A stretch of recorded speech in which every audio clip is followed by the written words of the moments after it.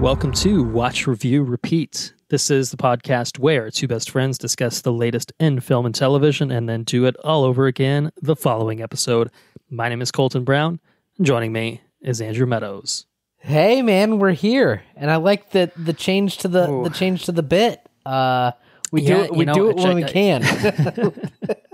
I think I tried it out on at least one of the several past episodes, and it's a permanent change at this point. It's just embedded into the episode script for now and always. The following episode, we do it when we get around to it.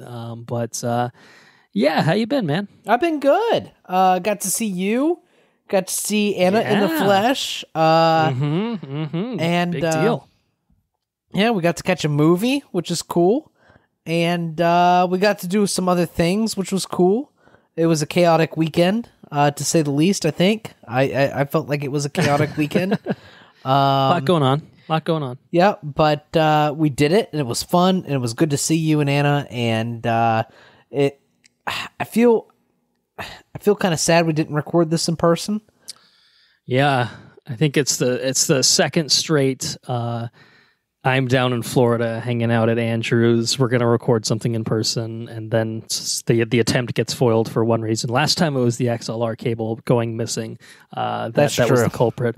This time it was just time and chaos, I think, ultimately, that made it a bit of a casualty. But it's okay. We're talking The Suicide Squad. It's a film that, as you said, we watched it together. We watched it together in person, so we always have that shared first viewing experience. And we're gonna share this recording experience just remotely. We're doing the usual. It's more fun to do it in person because it's been so long since we've done it at this point because of COVID and whatnot. But we'll make it happen at some point with some future movie. I don't know what it's going to be. It'll happen at some point. It will happen. It will happen at some point, and it'll be fun. But it's okay. It's okay. We're here to talk about the Suicide Squad, and I'm excited to talk about it because I've had thoughts on it for a while. I mean, I was down in Florida for about a week, and it's been I think like close to a week or so since I got back, and it's been probably 3+ weeks since we've actually just straight up recorded anything. Yeah, it's been a while. It feels like we did. Yeah, it's been a while. We did Black Widow, Loki back to back with Enrique, which was very fun. And hopefully the listeners were able to enjoy those episodes. As you could probably tell, the time when they were recorded versus the time when they were released was quite a gap. Same thing with the F9 episode as well. Just built up an immense backlog before I took the bar because I didn't have time for editing. But I could always take a couple hour breaks to hang out with some friends and record. But we're hoping to mostly get back on track because I'm done with that damn thing. I'm done with the bar exam. It's in the rearview mirror, and I gotta say, it feels great. I don't feel great about it. Don't misquote me, but it feels great to be done with that thing because August has been good. I'll talk about it more and catching up of what I've been up to specifically in August, but July, end of July particularly, not so much fun, but August, A-okay. So. Yeah, I think all in all, I think we can hopefully get the podcast more or less back on track. I don't know if we'll necessarily ever really be back to doing it again the following week. That may be a tall task, and especially with the Delta variant running rampant with COVID. I think Venom 2 got delayed. I know, really sad story. So sad that I didn't bother to put it in the news. I'm just throwing it in as an aside here. But release dates may end up shifting around, and things may kind of get a little crazy potentially, but we're gonna basically pick episodes, pick projects that we want to focus on and record when we can and get the episodes out when we can, and we'll do it again the following episode. That's kind of the conceit at this point. But we're not doing Jungle Cruise this time. We'll talk probably the Green Knight maybe next episode. I think that's one that we will probably both have a lot to say on. If I may make such a bold claim, but we're talking the Suicide Squad because it is the one that we wanted to do in person, just like I said, couldn't find the time for. So a little late to the game, but we've carved out a little bit of time. Actually, while I'm up in Vermont now, I'm I described it to Andrew as recording in a closet. It's not far off the mark, is what I'll say. It's a small-ish bedroom with a twin bed behind me, but the air situation is not great. It's a humid day. There's not a lot humid of day airflow coming into the room. It's you kiss my ass. Humid day. Humid day. You got air conditioning. There's no air conditioning. There's a key difference. You're sitting in air conditioning, so you're you're miserable when you're outside. You're miserable when you're outside, but when you're inside, everything's good. Here, it's actually kind of the opposite. It feels okay outside, like it's humid outside, but it feels fine. But then it gets kind of trapped inside because there's no air conditioning and there's no like airflow right now, kind of pushing it around. But anyway, I'm gonna be sweating bullets by the end of this thing. But I'm armed with a beer and I'm armed with a desire to talk about the Suicide Squad. So it's gonna be just fine, is what I'm saying. Armed with a beer in a cooler thing, like a. This was my birthday present. Nice. From my parents. Yeah, they got me a set of Yeti can coolers. I think they have some sort of portmanteau for a name, but I forget what it is. So yeah, this is a 16-ounce can cooler, and I got to say, it really does work. In the cold. It's great. They work like a charm. So it's pretty great. So I'm drinking the best rated IPA on Beer Advocate. It is the Alchemist Heady Topper, which is a staple anytime I come to Vermont. I always get it. And it's delicious. I must say, it is delicious. So it's going to keep me company. It's going to keep me nice and toasty. And hydrated. It'll keep me hydrated. The heat will probably help with the toasty part, I think. But I'm excited. I'm excited to sit down and record an episode with you. It's like I said, it's been a long time coming, especially to talk about the Suicide Squad. So I think I can offer a fun fact on the Suicide Squad if you'd like. Yes. I think I have no fun facts. Got a little something. Okay. So I guess you could say this is a very, very mild spoiler. I'll try to keep it as kind of nondescript as possible. But people may know that one Harley Quinn makes a return appearance in this film, as portrayed by Margot Robbie. She was in that other Suicide Squad film, which hopefully we'll not talk about too much on this episode, although maybe it'll be a good comparison point when it comes to talking about the Suicide Squad. Obviously a big difference there. You put a "the" in front of the film, it changes it entirely. But she had the Birds of Prey film, which was basically a Harley film, and then she's back for this one.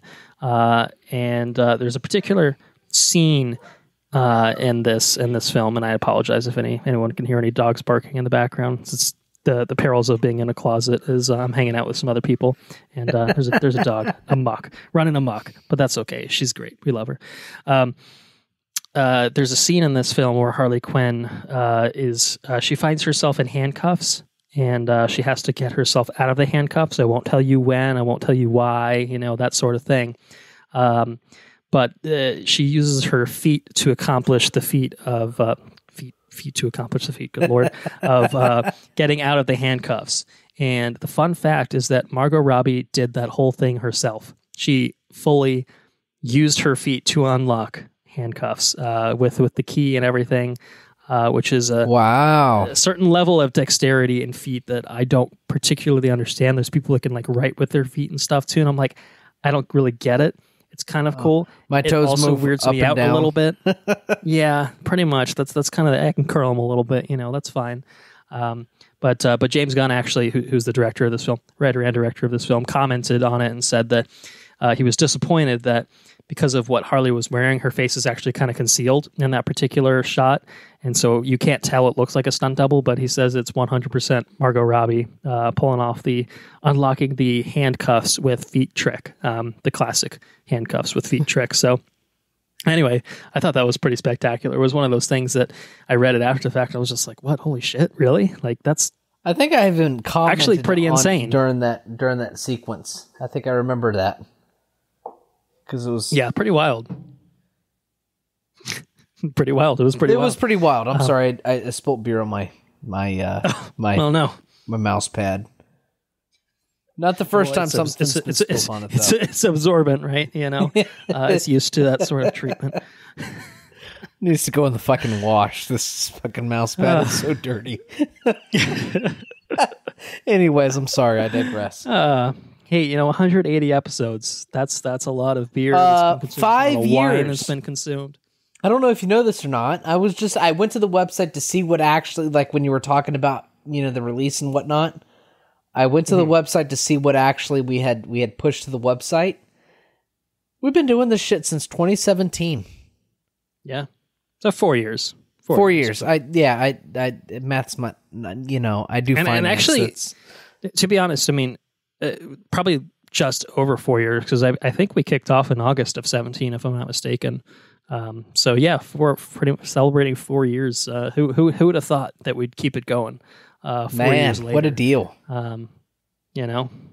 We have fun with it, right? It's definitely fun. It keeps us together. It's definitely it's a good thing. It's an awesome thing. I can't tell you or the listeners how much I appreciate this thing that we do. It keeps us. It keeps me, anyways. I can speak for myself. It keeps me stapled to the things that I, oftentimes when you get involved in all the things you got going on, it's easy to slide astray from the things that you regularly enjoy or you try to enjoy, and it's easy to get pulled away from those things. Video games is a good thing. I don't play a lot of video games anymore, and I love video games, but I don't get to play them anymore. This podcast brings me is a reason. It's a reason to come and do the thing that I enjoy. And it's an excuse to do the thing you love. Like, oh God, I have to watch this movie. Well, I guess I'll just have to find the time for it. I have to go to the listeners movie theaters. Depend on it. That's it. The listeners depend on me doing this thing. Yeah, so, it's can't let them down. No, exactly. It's a really good thing for headspace. It's a really good thing for a lot of different reasons. It's a lot of good thing for a lot of good things for maintaining our friendship and stuff. And it's a beautiful project, and it's there's no reason, there's no it's the words I'm looking for. It's easy to know why I enjoy doing it. You know what I mean? It's I don't know. I love it. It's fun. It's just fun. It's just fun catching up. That's it. Even when you're in a fucking closet, that's cool too. Even when you're in your closet, and I'm going to be like pooled in sweat, before long, but it's going to be fine. It's all in the name of fun, and it is fun. It is legitimately so. Yeah, except when I fall asleep. Not bad. Sometimes I fall asleep. Except, sometimes just the week catches up with you, and it's after midnight. What are you going to do, right? But it's all in fun. You're having fun until that point, and then you're feeling great when you're sleeping. You're having a great time. That's it. God, I had such a good time. I'm ready to go sleep. I just go to sleep. Blah, right on the microphone. Anyways. Anyways, let's do some news, shall we? We have 4 pieces of news and then 4 trailers. There's a lot of news that obviously has come out in the past month-ish, and we'll work our way through it over the course of the next several episodes that we end up recording. But yeah, I figured 8's a good number to come back with from our slight recording hiatus. And we'll start in the world of Marvel Studios, which we will return to actually shortly. But Blade. You may recall that Mahershala Ali a couple years back was cast to play Blade for Marvel Studios. We really haven't heard anything about it. Basically, they announced it. I think it was the result of Mahershala calling up Kevin Feige and company and saying, I want to do something. And he's like, okay, what do you want to do? I want to do Blade. He's like, okay, I guess we're making a Blade movie then, aren't we? Which, Mahershala Ali calls you on the phone and says, I want to do something. You say, yeah, okay. We'll do that. But anyway, they're moving forward on it. I don't think it'll be necessary. Maybe it's a Phase 5 thing. I don't know if it'll be a late Phase 4 MCU project or whatever, but things are moving forward. I think they have a script written, and now we have a director in talks to handle the Blade film. It's Bassam Tariq. Probably not a name that you would recognize. Honestly, not a name that I recognized, but I think Marvel's kind of MO these days seems to be going for lesser known actors that have kind of done indie projects or something like that, or award darlings, as is the case with Chloe Zhao, now doing Eternals and such. Getting these kind of directors you wouldn't really expect, and just being like, you made a good movie. We'll support you. We'll help you through the process and bring us something great. Make something great for us. So he did a film called Mowgli, which I think is expected to get a release of some sort this year. It stars Riz Ahmed. It's apparently very good. I think it's gotten great reviews. But he's going to be coming in playing. Well, not playing. He's going to be directing the Blade film. So I imagine you probably don't have a ton of comments on the director himself, but maybe you have some comments on a Blade film and such. So I'll let you. Yeah, no, Blade sounds great. I would be all over Blade. I would be all over Mahershala Ali playing Blade. That's cool shit. I don't know anything about the director. I do have the trailer playing on mute for Mowgli. Mm-hmm. And I can't gather a lot from it, specifically with it on mute. It probably helps to be able to hear it, I would imagine. Yes, but to quote The Guardian, it is let me rewind it. Fierce, unrelenting filmmaking from The Guardian. That's their quote. So, yeah. And to quote Andrew from a future episode, it's a quote unquote tour de force film. It might be a tour de force film. It could be, but with the trailer on mute, I can't tell you that his movie is. But anyways, I'm excited with anything with Mahershala Ali playing Blade. Yes. Co-signed minus the pronunciation things, but I had my woes. I think I was recording the F9 episode most recently, and I butchered the Lord of the Rings anime film pronunciation. so I can laugh at you, but sometimes I'm the butt of the joke too. So to be fair, maybe I can put it on eyeglasses. I do have an eyeglasses prescription. It's coming in. Yeah. And maybe a little corrective vision. Maybe the reason why I can't read anybody's fucking name is because can't see it very well. I can't see it very well. There's an M and then an H. I just don't know. I'm kind of blind. Ali? Yeah, Ali. We got Ali. Mr. Ali. That's easy. 3 letters. Pretty easy to figure out. So so Tariq will be the 6th person of color to direct a movie over at Marvel Studios, joining the ranks of Ryan Coogler, Chloe Zhao, Destin Cretton, who's doing the upcoming Shang-Chi, Taika Waititi, and Nia DaCosta. So, great. Obviously a concerted diversity push from Marvel Studios, and getting unique and different kind of voices, I think, behind the camera is really important. So I think I'm really excited to see what they do with the Blade film. Obviously, we had 3 Blade films once upon a time with Wesley Snipes. I imagine this will be a very different complexion, but I'm excited. I am excited. I'm very curious. Vampires. It's just such a different corner of the MCU than we've seen before, and I'm excited for them to push into weird and different corners. So. It's cool. So yeah, that's I agree. It's cool. Whose movie is that? So yeah, do you think it's a is that a totally 100% Blade centric movie, or do they bring in other does that exist in the Doctor Strange kind of realm of things, or is that what's the? Because so far they haven't had a. I know this is I'm diverting us into the weeds. But okay. So far, we haven't had an MCU movie that didn't serve up a larger purpose, didn't intertwine into the end of each particular phase or what have you, right? Each one of them served a very significant purpose, and their lead role or their lead character or whatever, the main antagonist, served some sort of higher thing, right? So, what's Blade a part of, or how does it slot into a what's the guy from Loki? Not Kronos. I wanted to say Kronos. It's not Kronos. What the fuck's his name?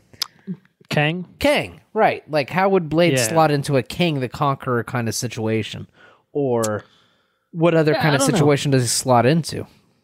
I feel like Kang feels more like main Avengers kind of territory.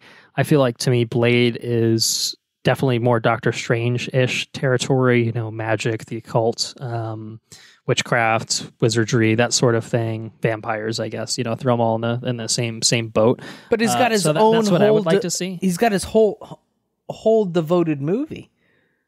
Right. And Blade's so, not like an right, Avenger, so right? right. And so if you're going to do it in service of some other thing, I feel like the direction that Marvel's probably going to push in, maybe out of necessity, is like, what are other teams that get formed that aren't the Avengers? So like Blade's kind of traditionally part of the Midnight Suns, alongside like Doctor Strange, I think Ghost Rider, and okay, like more kinda, occult kind of shit. Yeah, they fight. They fight. Yeah, that's cool. I take it. Yeah, something like that I think would be cool. So carve out a new kind of corner of the universe, but obviously not too relegated to the corner that they're not interacting with everyone else. But I maybe a Blade still pops up in an Avengers film, but right, he's not traditionally an Avenger or anything like that. So right, it would be, but if you have Young Avengers in one corner, you've got Midnight Suns in another corner. I don't know, maybe. What's they have the new Avengers? I don't know. There's different things that you can kind of carve. They have out the Dark Justice League, cool. right? That fights occult shit in DC Comics. Exactly, something like that. That'd be totally cool. Mm-hmm. Exactly. That's what I would like to see. I would very much like to see that stuff. Do something that's a little grungier. You know what I mean? Like Blade's like he's different than your Iron Mans and Captain Americas. Like it's a darker corner of the universe. Embrace that, right? Do something exciting and cool with that. That's what I want to see. So maybe Blade, like I said, wasn't necessarily in the cards until Mahershala calls him up and says, "Let's do it." And it's just like, okay, well then let's do something with that. Let's maybe start there, but then build from there. So and maybe we'll see shades of something, some kind of out there craziness in the multiverse of madness next year with the next Doctor Strange film. But yeah, I don't know.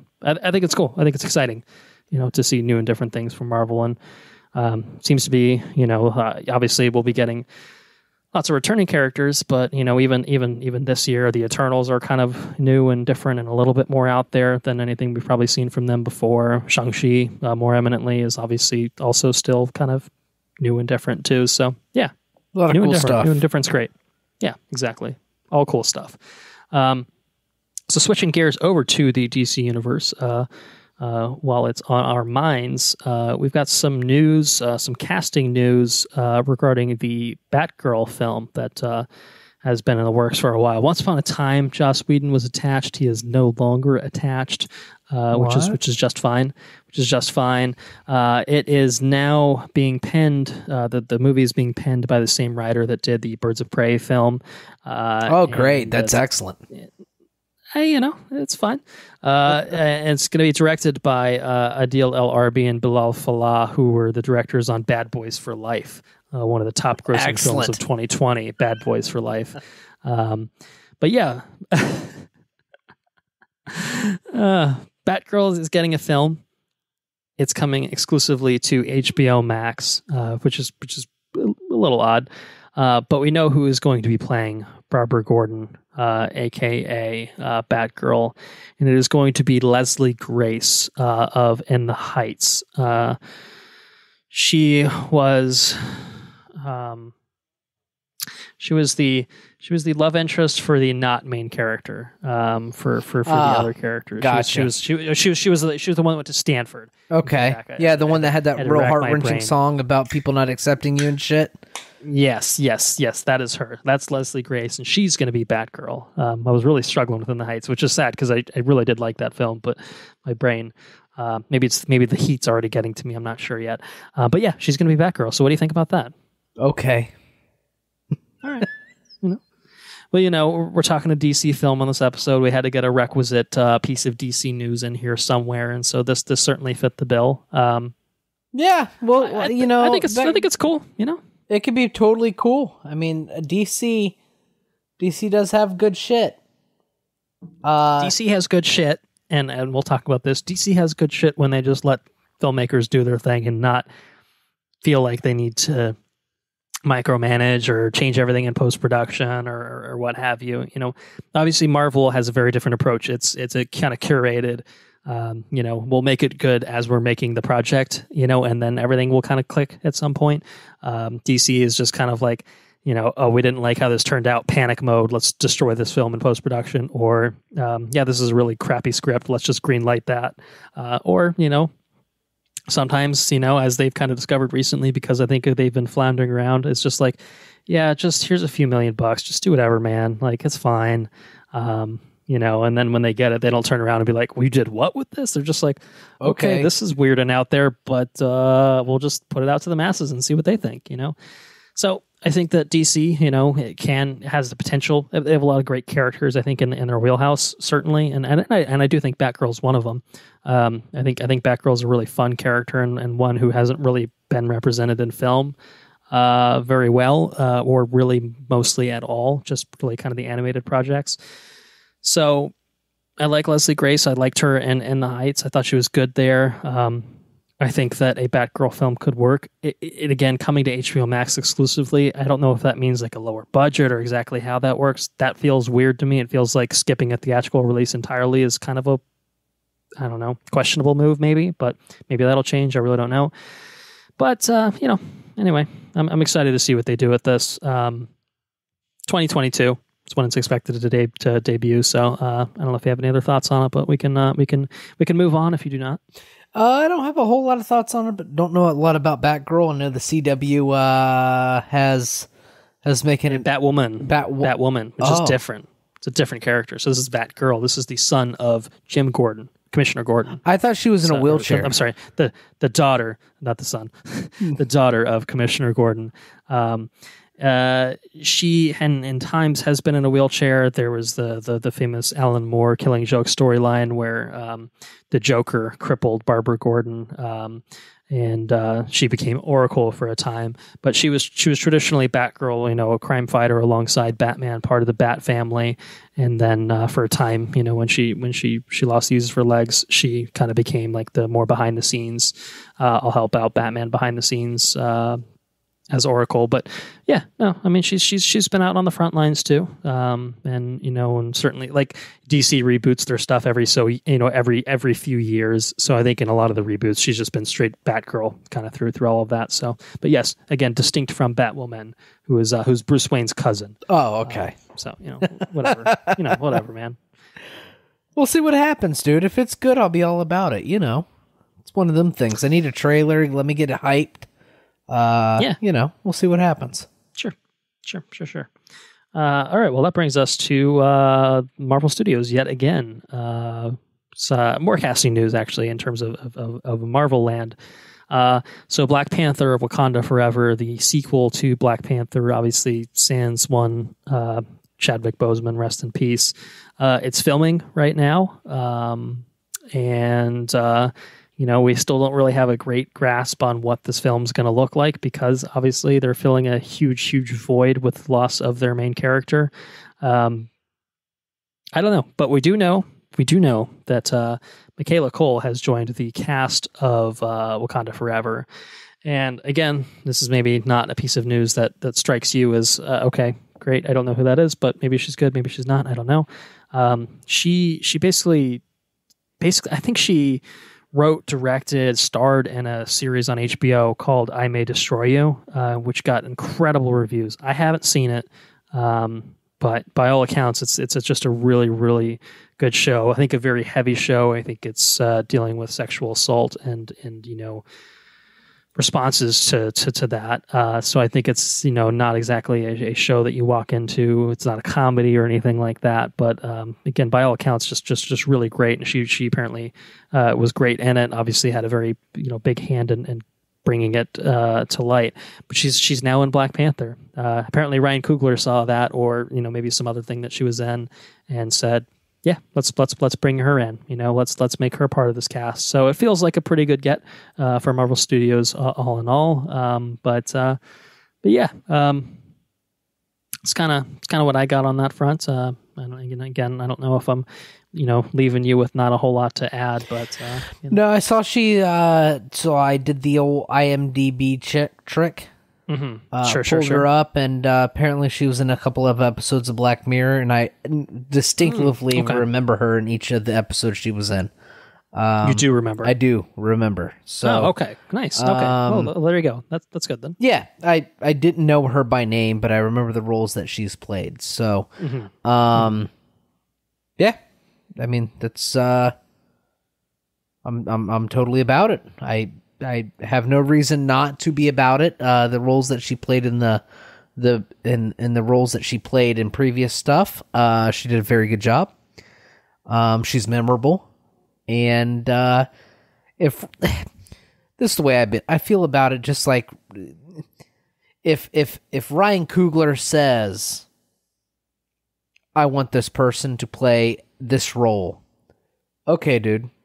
If he's at that level right if now. If Feige says, I want this director to direct this movie, okay, dude. All right. I have faith in your hiring skills. You know, we're trying to hire people for the car lot again. Mm-hmm.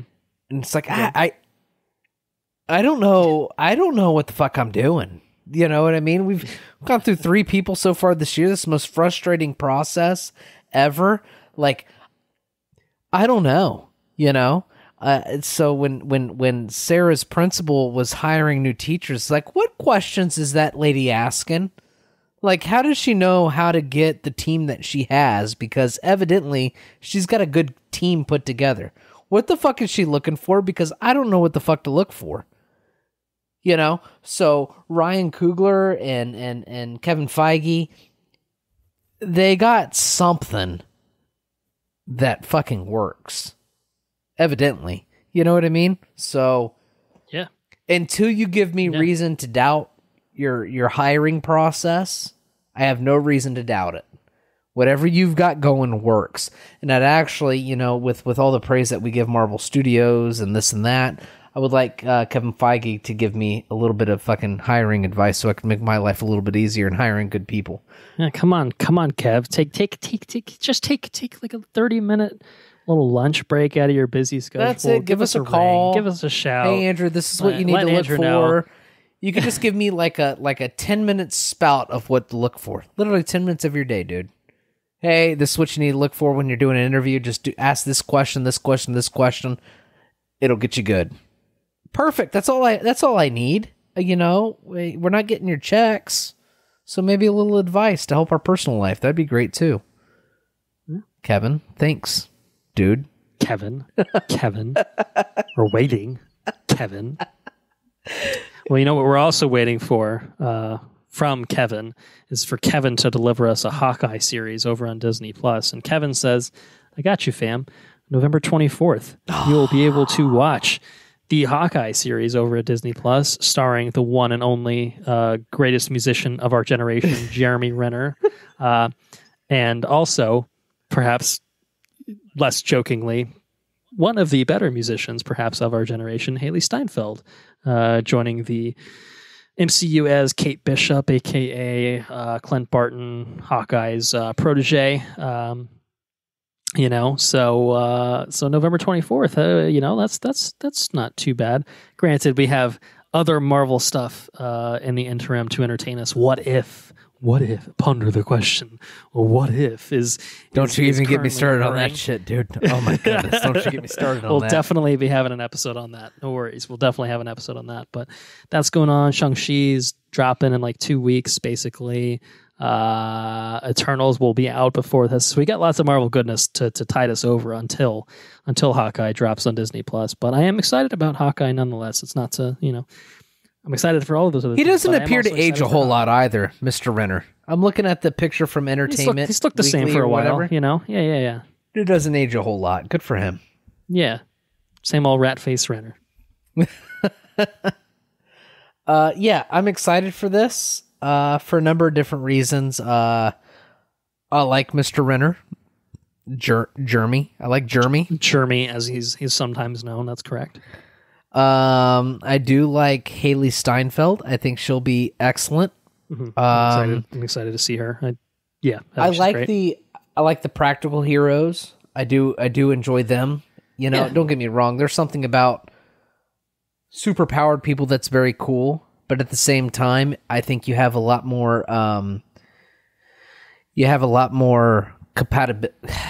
Compatibility, or just. I don't know. It's easy to identify with the normal, like the average Joe that is put in supernatural situations or incredible situations, and I think that's really compelling of Hawkeye's character, maybe Haley Steinfeld's character. I don't know a lot about her. It's what's cool about, Black Widow, just people that are put in just incredible situations that are normal people that put in the training or have, just a number of different things that just make them incredible normal people. And I think that's really cool, especially in the MCU. So I enjoy his character. I think it's cool. There's nothing like taking down an alien invasion with a fucking bow and arrow. That's your badass when you take down an alien invasion with a bow and arrow. That's cool. Yeah, so I'm all about it. We'll see what happens. And Kevin Feige has given me no reason to doubt anything he wants to do. Exactly. It's just another in the long line of MCU probable successes, I guess we'll say at this point. But I think they're 4 for 4 so far this year. We had 3 Disney Plus shows that have aired in full, plus Black Widow. I think you were a little more ambivalent on Black Widow than myself, but not a misfire. You wouldn't say, I don't think so. No. I mean, it was totally fine. I mean, I think that was my takeaway from it. It's totally fine. They all can't be. If they were all just incredible, ridiculous movies, I mean, you have to have some variance in there. I mean, some variance. But I will say on the note of Disney Plus, I'm about fucking tired. I am incredibly fatigued on weekly releases. When something comes out on a streaming platform, I expect it to be dumped. I don't want weekly fucking episodes. I don't want it. Yeah, I think certain things play well with the weekly format. Like, I didn't mind WandaVision because of the conceit with the different sitcom decades that it was playing on. And I feel like even What If is kind of like, each episode's kind of a different thing. So it's like, no, right, I totally want What If. Look, I get it. I get the sentiment. I get the same sentiment. I think there's ones that I can rationalize and there's ones that I feel less good about rationalizing. It's all rationalization when it comes down to it. But yeah, I hear you. But, unfortunately, it doesn't seem like Disney Plus, at least with the Marvel stuff anyway, is in any rush to go to the Netflix the fucking, drop all at once model. The Star Wars stuff. Can always wait. Weekly. Can always wait. Yeah, you can always wait. No, I can't. Then you're just sitting there for 2 months, twiddling your thumbs, avoiding spoilers on the internet and then conversation. Where's the fun? I can't do it. I need to watch everything all at once. It's what I need. That's the nice thing about the movies. You just plop your butt in there for 2 hours and you just enjoy it. And you're like, I've seen it all. I've seen everything. I'm good. So yeah, not getting it from the Disney Plus platform, but they have me returning. If they dumped it all at once, I'd watch it, and I probably wouldn't return until they dump the next thing. So yeah, they know how to get their hooks in you. That's bullshit. That's fucking Disney. So. Kevin Feige, taking advantage of me. Kevin. Anyways, November 24th. Look forward to some Hawkeye. I know I will. All right, let's talk some trailers. We got 4 trailers to talk about. There's a big one at the end. There's a big one at the end. We'll get there. Best for last. But we start with the next film from auteur Ridley Scott, which probably was a true statement at one point in his lifetime, but now that the man is approaching 90, it's less true. But occasionally Ridley Scott can shit out something that's not so bad. And looking at you, The Martian, and then occasionally Ridley Scott will also deliver us I'll Do the Fingering and Alien Covenant and the like. So The Last Duel is the next film from Ridley Scott. It's got a pretty decent cast, I gotta say. Jodie Comer, Adam Driver, Matt Damon, Ben Affleck. Or Ridley Scott delivers Ben Affleck's fucking hair dye. Oh my god. So, I mean, before we really even have a conversation about this trailer, let's just talk first of all about the hairstyling in this film, because Ben Affleck and Matt Damon just look ridiculous in this film. Just ridiculous. I can't get over it. I mean, Matt Damon's got this like pseudo mullet thing with the chin beard, and then Ben Affleck's kind of got like a Caesar bowl cut also with the chin thing, but also he's just fully blonde. It's all bad, man. It just totally pulls me out of it. I'm sorry. I don't know what it is. Honestly, I think I can gel with Jodie Comer, I can gel with Adam Driver, and probably even Matt Damon in kind of this medieval times, but I cannot take Ben Affleck takes you totally seriously. out of it, right? He's just you cannot buy him as some medieval king or whatever he's supposed to be in this. He's clearly some sort of like someone with authority and power, and it's just like, you look ridiculous, my good sir. No, thank you. I can't. The trailer doesn't look all bad, but then I agree, but it's like, am I going to be able to watch 2+ hours of this? And it's like, honestly, I think I'm going to struggle with it. I think I will, just because everyone looks so ridiculous, and it's just like, I don't know if the looks are period accurate. I'm sure that's what he's striving for, but like sometimes, it's a film, man. That shit is bleach blonde. That is fucking bleach. There's nothing natural about that hair color. That shit is bleach. They bleached his hair. Poor guy. The trailer doesn't look bad. It looks like it might be a compelling story. It might be okay. But God damn it, every time I see his bleach blonde hair, I get pulled out of it hard. I get hard pulled out of it. So I don't know. The hair and makeup and that direction of this film might be there's not many times where hair and makeup pulls you totally out just completely out of it. Yeah. Yeah. It's not many times that is like the detriment to your film, but this might be the detriment to this film if I can't identify with that character because his hair is so ridiculous. I don't know. We'll see what happens, I guess. But as of right now, from the trailer, looks like a compelling story with terrible hair and makeup. But we'll see what happens. I think that's probably a pretty accurate summary. It, like you're right, it doesn't look bad. Could be pretty compelling, could be pretty interesting.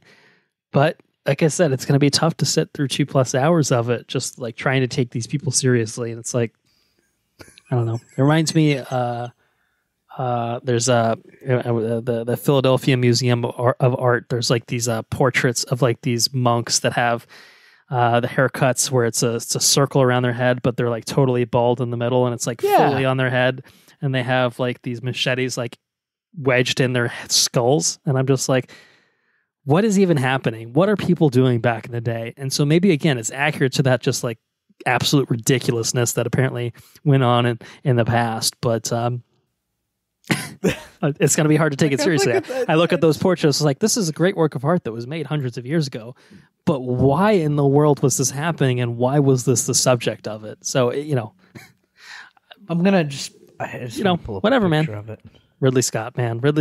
All you need to know is Ridley Scott, and And it was a very modern looking trailer for the period piece of movie that it was, with like the blocks and stuff. The blocks, that was kind of interesting. Hopefully they don't do that in the actual film. I think that will be distracting as well. Yeah, no, it'd be very distracting. It's just like a weird take on like a period piece kind of film. Kind of reminds me of, what it most reminds me of? Is, you remember in Tropic Thunder where Lazarus plays the guy with Tobey Maguire? Oh, yeah, Satan's Alley. Satan's Alley. It reminds me of Satan's Alley. Because he didn't have the blonde hair. Was the blonde hair with the super blue eyes, the blue contacts. Yeah. And he touches his fucking rosary beads, and he gets off. Oh shit! That's what this reminds me of. It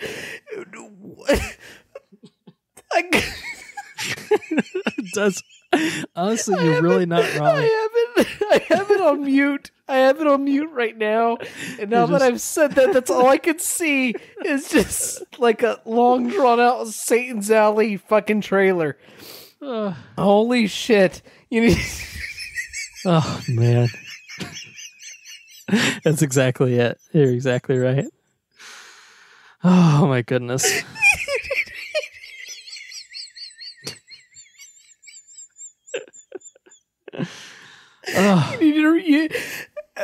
Everybody needs to watch the Satan Alley trailer and then watch the last Duel trailer and then see. Just watch it on mute though. You have to watch it on mute. It wouldn't be beyond the trailer of the movie to be like Satan's Alley is a teaser and the last Duel is the full trailer. Like it would. I swear to God, I just watched the whole entire trailer on mute. I swear to God, it would be this. You would, if you just wouldn't know. I'll just put it that way. You just wouldn't know. So that's. But Satan's Alley went off. I'm watching it right now. I'm following along as you talk about it, and I'm like, yeah. I'm nodding. I'm like, yeah. Honestly, yeah. Just continue to watch it. Oh God, Satan's Alley, classic, absolute classic. It's almost over. Then we'll move on. Shit, is it not? Like it is, right? It's not just me. 5-time Academy Award winner Kirk Lazarus, MTV Movie Award Best Kiss winner Tobey Maguire.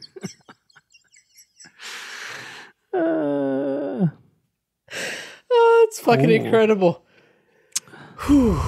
I'm glad I made that connection live on the podcast. Yeah, my cheeks hurt now, so thank you. Thank you for that. Too much smiling. I gotta stop it. Serious business. This is a serious business podcast, all right? There's no jokes on here.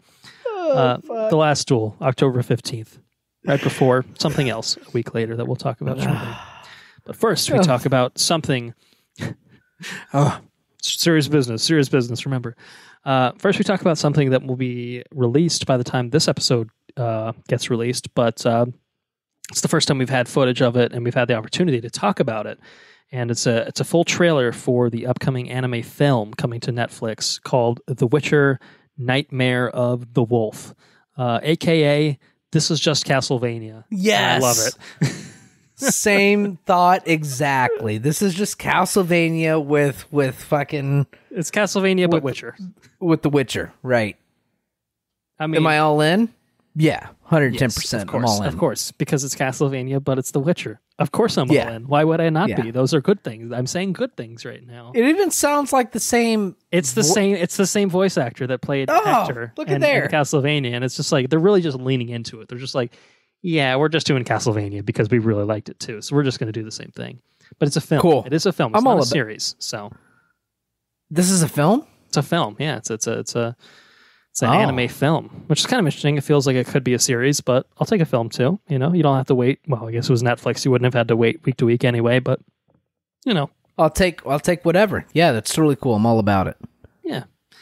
I think it looks great. I don't know if they'll try to thematically tie this in with future This is the person that trained Geralt White, right? Correct. I think it's Vesemir. So it's young Vesemir. He's got a cool haircut or whatever, and he's probably an old looking guy. And I think they cast someone to play him in season 2 of The Witcher. So I guess it'll connect by virtue of the fact that it's following a character that we'll then see the older version of later this year, and I think December when season 2 starts of The Witcher. But yeah, this is a cool kind of gap filling thing. The animation style alone also is very Castlevania-esque, and then the monsters and creatures and everything, and having fucking Theo James also voice act is just like, okay, like, again, they're literally just doing it. I'm like, fine, honestly. All about it. It's really cool. I think it does look cool, and the way that Castlevania, as we talked about, is just full of cool shit. This also looks to be filled with cool shit, and it seems to be fun and just kind of scratching the same type of itch, and that's totally okay in my opinion. Yeah, all about it.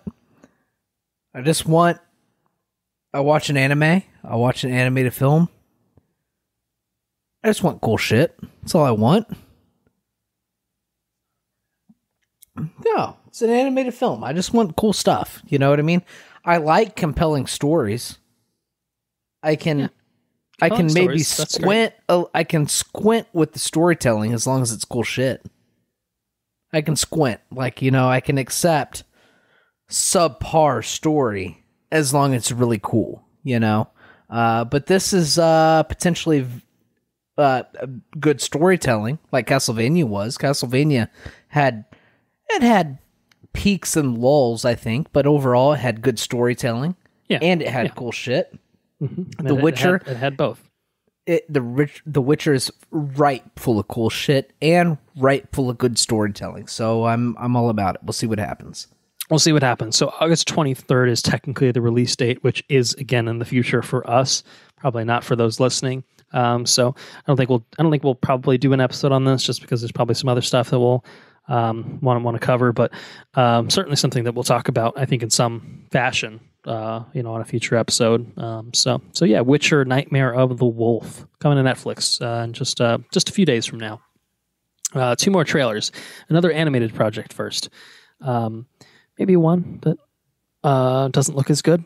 Maybe, I don't know. I'll wait to hear your thoughts on it, perhaps. But Blade Runner: Black Lotus. This is an animated series from Adult Swim and Crunchyroll. Obviously, within the Blade Runner franchise, the world of Blade Runner, 13-episode series. Not really what I expected. I think when they announced that they were doing an anime series based on Blade Runner, I think my expectations were somewhere higher than I think what I saw from this. I don't know. Maybe it's up your alley. Maybe it's up your Satan alley. I don't know. You tell me. The art style is definitely different than what I thought the art style would be. This looks like almost like PlayStation 2 maybe PlayStation 2. Maybe that's a little 3. Low. It's like between 2. It's like it's pre-rendered PS2. Yeah. You know what I mean? It's like Final Fantasy 7, but the pre-rendered stuff. Obviously not like, I don't know, I guess that was PS1, but I don't know. It's the art style is a little different. I will say that. It's about 20 years old. It's a little dated. That's what it looks like. 3D lo-fi animated style, and it's kind of, I assume it must be cheaper to do it that way. Like, it's like we could just use this 20-year-old program and it's fine. Like, I don't know. It looks very weird just from the visuals of it. Yes. Especially for, like, if you go for hand-drawn things, like, you can get away with a whole lot. At the same time, if you go with computer animated, like, the bar is set so incredibly high with what is available. Right. And I think even like with TV shows, like, they have like the How to Train Your Dragon show, and it's like, obviously it's not going to have the level of sand animation that we're seeing in the How to Train Your Dragon movies, films. Yeah. But like, it's still pretty good overall. Like, it's obviously lower, but it's still good. This is not that. This is definitely not that. 20 years behind the curve still. So with that being said, I do think that, I don't know, the IP is very cool. I'd be interested to know what the story arc of this show is. I would even be, if it's something I can readily watch. Like, I don't think I have a Crunchyroll subscription anymore, so I don't know if I don't know if I can just hop on board with that. So I don't know how I would watch it. I wouldn't go out and pay extra money to watch this. But if it's something that I'm already paying for, even with the level of fidelity of the animation, I think I might watch it just based off of, like, the IP, like, based off of what it could be. I don't know. It was definitely a lo-fi trailer, to say the least. I mean, it did not win any marks on me based off of animation. But it's Blade Runner, and Blade Runner so far to me has put out nothing but good stuff. The first movie, the second movie, and even the animated things that came out before 2041 or whatever it is. Both of those, or not both of those, but those were cool too. So the IP's got no reason for me to not want to hop in on it. I can overlook bad animation or lo-fi animation or whatever that art style is. Maybe it's not lo-fi. Maybe that's just the art style that you were gunning for, which I don't know why, but if that's what you wanted to go for, maybe the story carries it. I don't know. But I wouldn't go out and pick up another subscription for it, but I would watch it if it's part of what if I'm already paying for it. So that's my opinion. Yeah. I think in large part agree with you. Not anything certainly I'd be going out of my way for to pay for to watch it. And yes, anything that we've seen with the Blade Runner franchise has delivered, and that includes the anime stuff that we got before 2049. And I think that's kind of why my expectations weren't met, is because, I thought this would be in the same style as like those prequel anime things that we got, which were really cool. I think there was just one that was animated particularly, but it was really cool. And then I guess I just expected something along those lines that would, be within the Blade Runner universe, which is great. And there's a lot that could be done with that. But this doesn't even feel Blade Runner-y to begin with, in my, it my doesn't. opinion. It feels more like, that Scarlett Johansson Ghost in the Shell. Ghost in the Shell. Felt more Ghost in the Shell. Felt more Alita Battle Angel. And someone in the YouTube comments made a joke, and it's just like they saw the words Blade Runner and they're like, all right, give her a sword and make her run around a lot. And it's just like, honestly, yeah. Right. You know what I mean? Like, it doesn't feel like the vibes aren't there. I don't know. I hope it's a bad trailer. Is maybe what I'll kind of say to punctuate everything, but I can't say I'm excited. And once upon a time, I definitely would have been really, really in for a very cool, Blade Runner animated series. Like there's just a ton of room to work in with something with that sort of concept, but this doesn't seem to be hitting the mark for whatever reason. And I think I think it maybe starts with the animation style, but I think it goes beyond that. It's like, well, I don't really like how it looks, but also like I just also don't really like how it looks. You know what I mean? Beyond just it looks bad. It's like, oh no, well, it doesn't look interesting either. I don't know. It's a little disappointing overall, but nonetheless, coming this fall, we'll get Blade Runner, Black Lotus, and maybe it'll be a surprise. Maybe it will, but if nothing else, we'll have something else to look forward to this fall, because it's time to talk about our last trailer for the day, and it's a big one. I'll give you the honors, my good sir. Why don't you tee this up for the listeners? We have an official trailer for Dune. And not man. This is a whopper of a trailer. 3 minutes and 27 seconds. WB is just like, you want some Dune footage? Here you go. And they serve it up on a fucking platter. They do. Ooh, buddy. And it's very good. How many times have you seen this trailer? Would you guess to me? Countless times. This trailer I'm getting there myself. This trailer came out. I don't know. We're recording late, and so, but I feel like this trailer's been out for probably at least a month, right? Close to. I think it came out, kind of little past mid-July. So it's been around for a while. So you've had ample time to watch it. I've watched this trailer probably 2 or 3 times at least a week. I thought you were going to say every day, and I was just like, hey, I mean, fair enough, man. Like, No, not every day, but just every other day, roughly it just kind of pops in your head. And you're like, I just want to watch the Dune trailer. I'd rather watch the movie itself, but I got to wait till October 22nd. I think this is probably going to be the most incredible movie. I don't know. It's going to be epic. To put it in clearly going for it.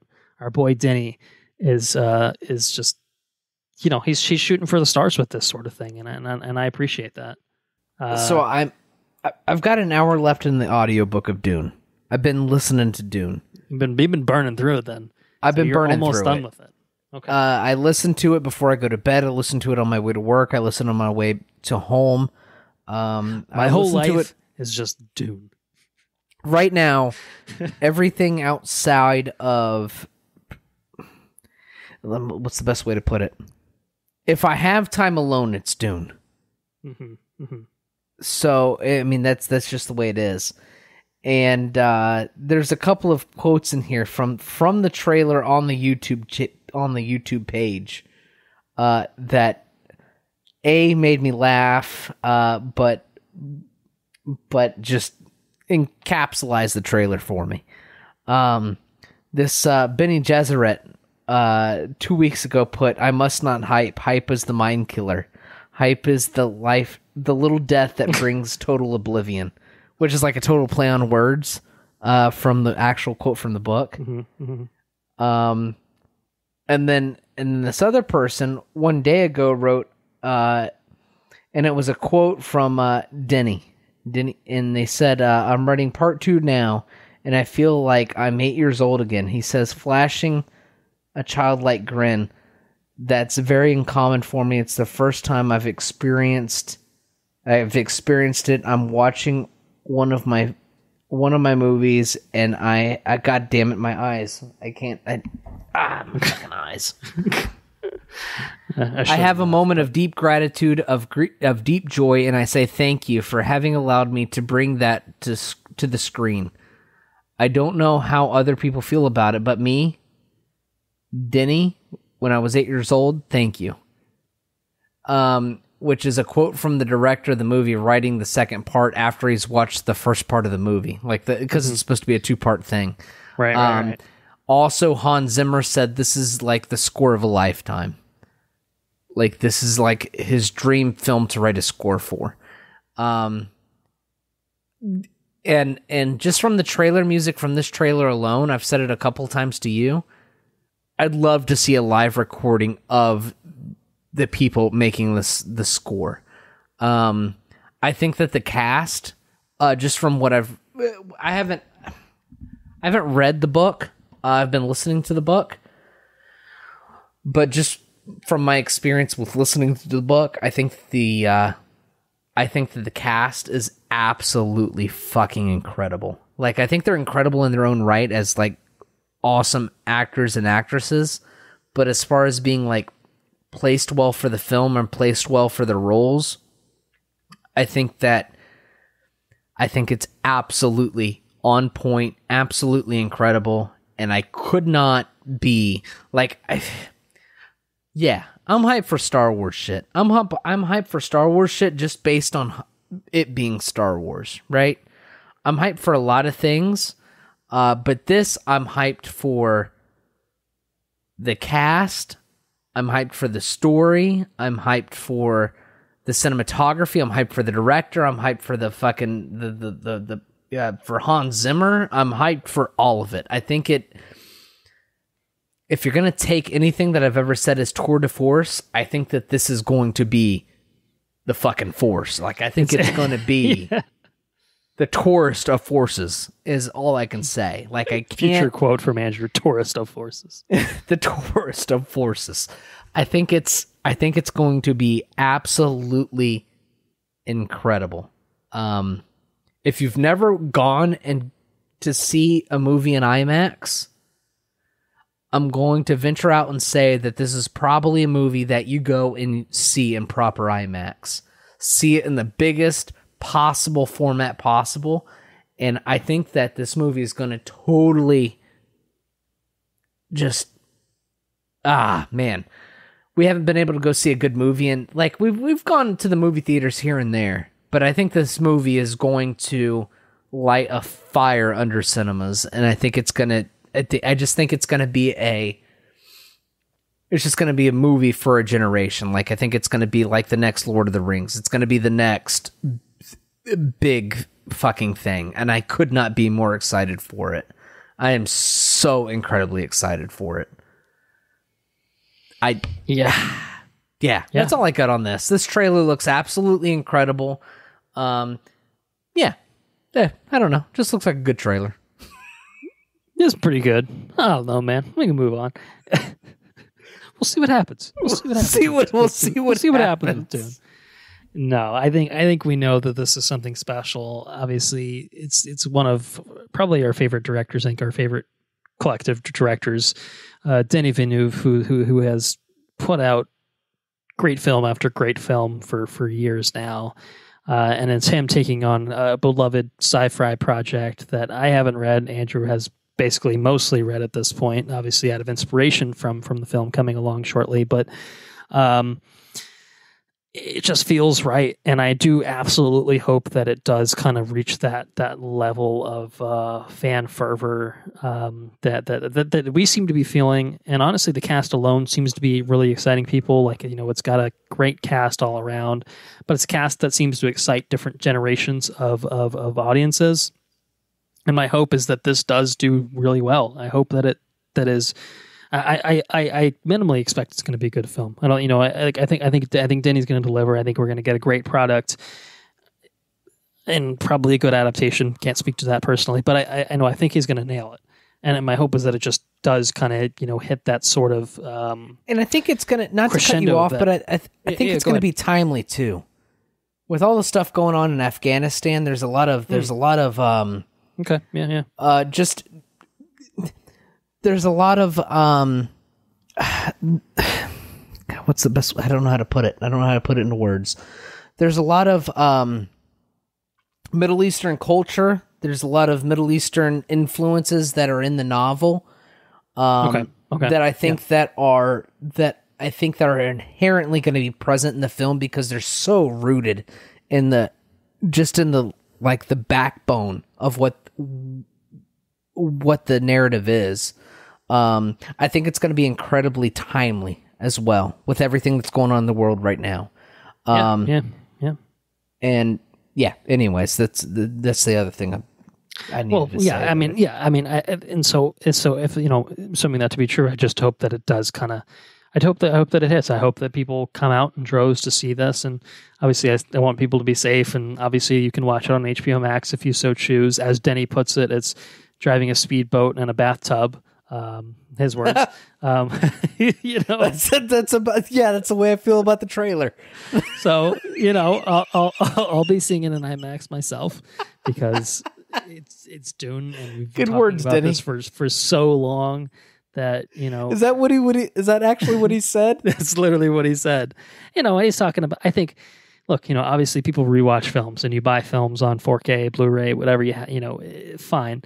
But I think when you see a film for the first time, you want that experience to be pristine. You want it to be immaculate. You want it to be perfect. You want it to be IMAX the way is it was the best intended. you can ask for.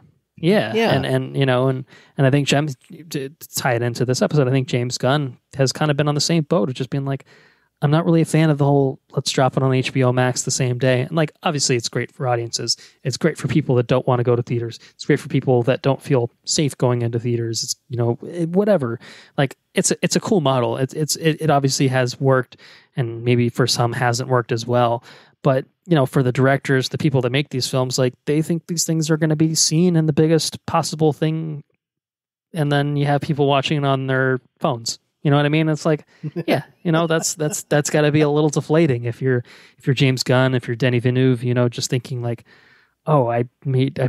poured millions upon millions of dollars into this product so that we could have people come out and have this shared experience, just being awed by the visuals of everything. And, they're watching it on their phone. It's just okay, well, it's not really what I was going for, but it is what it is. The circumstances are really kind of hectic. And I think Denny in his quote was just I think he said the pandemic is the enemy of cinema, which is fair. Obviously having shared experiences is a lot more difficult than it was a couple of years ago, so it is what it is. You really have to kind of roll the punches at a certain point, but I get it, and that's why for something like Dune, and really, even more than just Dune, there's a lot of films for me, I want to see him in Dolby if I can. I want to, I saw The Green Knight in theaters, even though it's coming to VOD tomorrow as we're recording this. So by the time this goes up, it'll be out on video on demand. I didn't want to do that. I have a pretty decent setup at home. It's not a big deal, but there's certain things you want to have that sort of theater environment for. And then there's things that you want to have the most ridiculous setup possible. You want to watch it in IMAX or something like that. And that's your Dune right there, So I totally get it. Anyway, it looks great. It looks phenomenal. The cast is amazing. The score, we've certainly, anytime Anna's been on, we've definitely shit on Hans Zimmer a lot. And I think it's because Hans Zimmer likes to phone his shit in a lot. I don't think he's phoning it in here, which is very exciting because I think that he definitely has the talent to deliver. He's a very great scores. He's done individual. He's done it time and time again. I think he's just been kind of lazy as of late. Certainly, whenever he got the call for Wonder Woman 1984, he's just like, I'm going to keep working on Dune, but here's some tracks that I can recycle from my past catalog, and we'll call it a day. And actually take that one track from Sunshine because it's really cool, but like, use it as a temp track. Actually, it's good. Just keep it. Whatever. That's fine, man. I do think he's going to deliver here. He's doing like 3 soundtracks worth of shit for this. Like, I don't know. Like, dude is clearly like all in on this, and like, I think that's cool. Great that he has passion for this. I wish that he wouldn't take projects that he doesn't have passion for, because there are clearly plenty. But you gotta put food on the table or whatever too. So I guess I get that aspect of it. But I don't know. All of it really seems to be gelling in such a really, really big way. And so I hope that more than just the movie being great, it turns into kind of the revelation or, a kind of a shared experience that we've seen with like a lot of Marvel movies. And some others like Avatar was, obviously a huge, huge cultural kind of touchstone for people too. So I hope it ends up being something closer to that. I don't think it's going to make billions upon billions of dollars and break records and stuff like that. And obviously it really can't because of the release format and the timing, but like, I still hope that under the circumstances, it blows everyone's expectations away and really, really delivers. So I'm hopeful. October 22nd is when we can look forward to Dune. It's gonna be really bad if this movie turns out to be shit. Yeah, that'll be an easy shoe-in for the most disappointing film of the year when we talk about it early next year. So, I believe in Denny. You talk about believing in Kevin Feige and Ryan Coogler. Denny's in that same crop of people where it's just like, until they let us down, it's kind of hard to really not expect great things, right? So that's kind of where I'm at with this one. So anyway, Dune, October 22nd. That's the news. On to the Suicide Squad. The Suicide Squad. What do we have to say about it? It came out in theaters earlier this month, and it is also available for a limited time on HBO Max. It's, if you want to talk some box office breakdown, if you're up for that sort of thing. Overall, I think kind of disappointing, admittedly, which the first Suicide Squad, if you want to call it the first one, they're really not that related. It's a loose sequel. The first one did really well. It was a terrible, terrible, terrible film. And I've talked about it with a few people since seeing this. And I do legitimately think that the first Suicide Squad is one of the worst films I've seen. It's really fucking bad. Really bad. I know, you see bad films and whatnot, but honestly, it was just a borderline unwatchable, really. I mean, to be honest, and like barely a film in kind of how it was put together. Just an absolute disaster. But anyway, it did really well. I think because, it was kind of a new thing at the time. The DC universe was popping off with Batman v Superman and the like, and everyone was having a great time. Everybody. And then everything came crashing down, and then here, and then now you have the Suicide Squad where DC hands James Gunn a blank check and says, just do whatever you want. And James Gunn is like, you're going to regret this, but okay.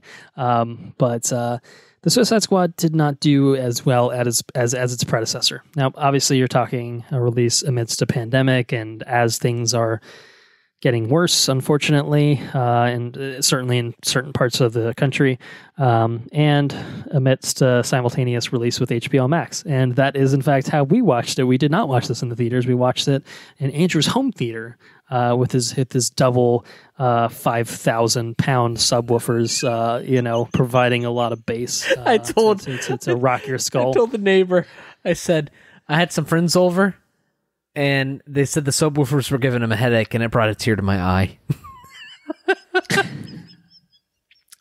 I think it wasn't so much physical pain that it was inducing, but it was the bass was so heavy that it was making some of the dialogue inaudible. It was Christopher Nolan-esque at times, and I'm just like, not really here for this, especially when you have control over it. Tenant's mixing is something you can't really control, but here you can still get some effective bass. And I turned it down. It was That's what I'm saying. Even with the reduced levels, the bass was still incredibly impressive, but I could also hear the dialogue. So it was like it was a real great best of both worlds situation. But I happen to be a fan of the heavy bass. I know. Trust me, I know. Certain things I think it works better for. Here, I mean, it was fine most of the time. There's like a helicopter sequence. I think that's where everyone was just like, no, it's got to go down. Turn it down. Basically. Anyways. Yeah, Suicide Squad box office, not as good as its predecessor. Like I said, multitude of factors that can certainly explain some of that. And it's rated R, very much rated R. But yeah, overall, I think it's just been kind of disappointing. Its opening weekend, I think it opened at number one, I think 26 million, but then it collapsed with a 70% plus drop in its second weekend, which is not good. So $42 million overall domestic through, I think, 3 weeks. Worldwide sits at 118 million. Yikes. I just think compared to expectations and such, it's got to be regarded as a disappointment overall, but there's a lot of things working against it, so kind of sucks, I think someone pointed out, I think that it hasn't made as much as the first one did in its opening weekend or something like that still, which is kind of crazy. And it just really sucks because that film is just such a gargantuan piece of shit. It really honestly hurts my feelings that this isn't doing at least even I get it. There's going to be a drop off because of the factors that that I've talked about, but this is probably still beyond that. But anyway, it is what it is. It's a disappointing box office result, I'm sure, for all involved. But maybe the critical reception and such is something to make up for it because it's done really well. It's like one of the best reviewed DC films, certainly in recent memory, but I think generally speaking too. And maybe that's for a good reason. We'll talk about that in a second, but let me set it up. Suicide Squad, The Suicide Squad. I stand corrected. I'm so sorry. There is a difference. Again, there is a difference. It was written and directed by James Gunn, who people will probably recognize for his work on the Guardians of the Galaxy films.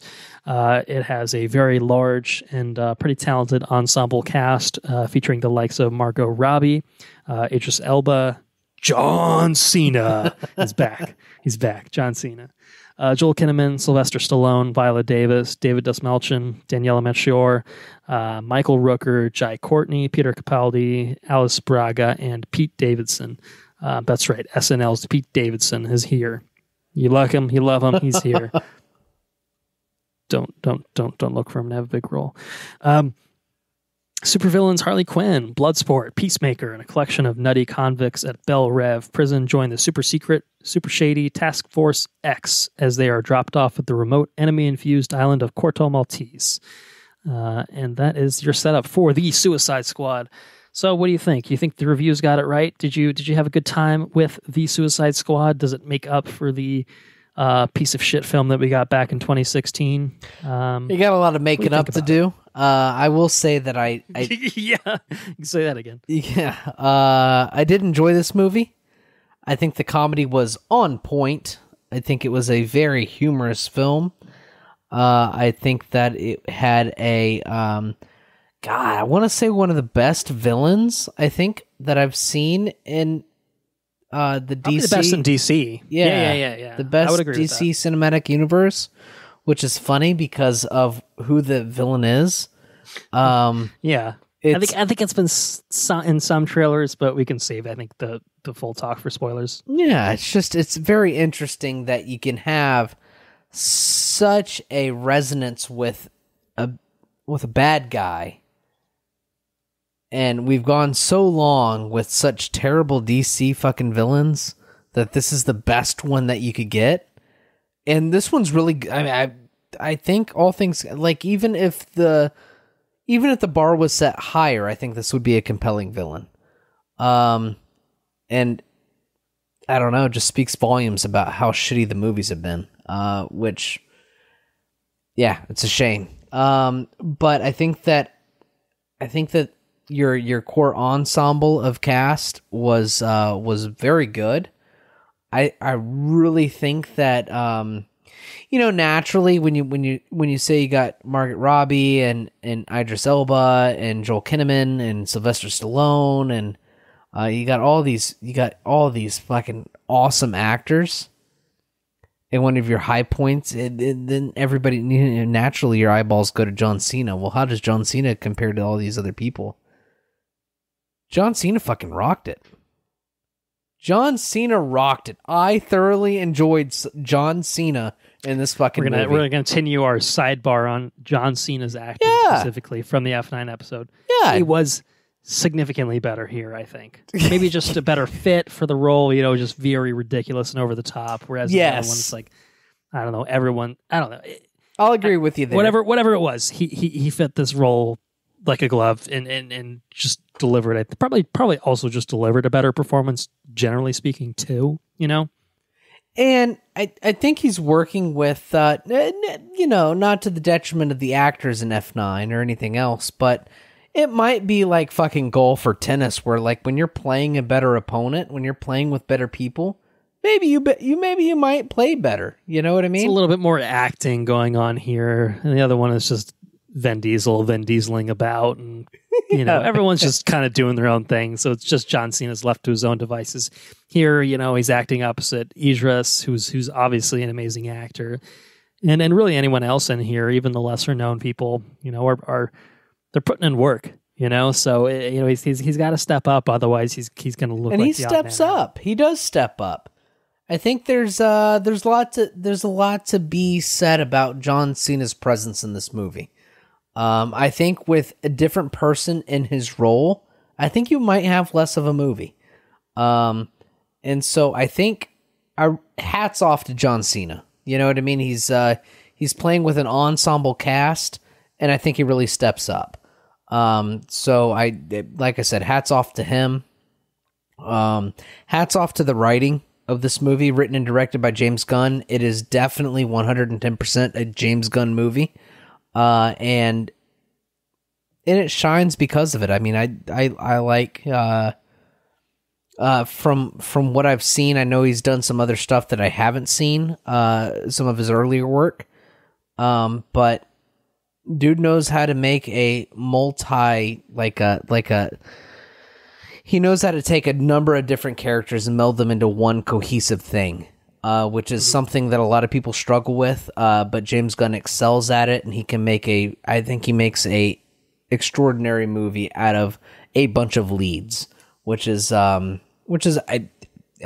it's a very hard thing to do. I couldn't do it, but he does it, and he does it well, and he does it better than a lot of other people, and I think that he is the perfect person to bring in for this kind of movie.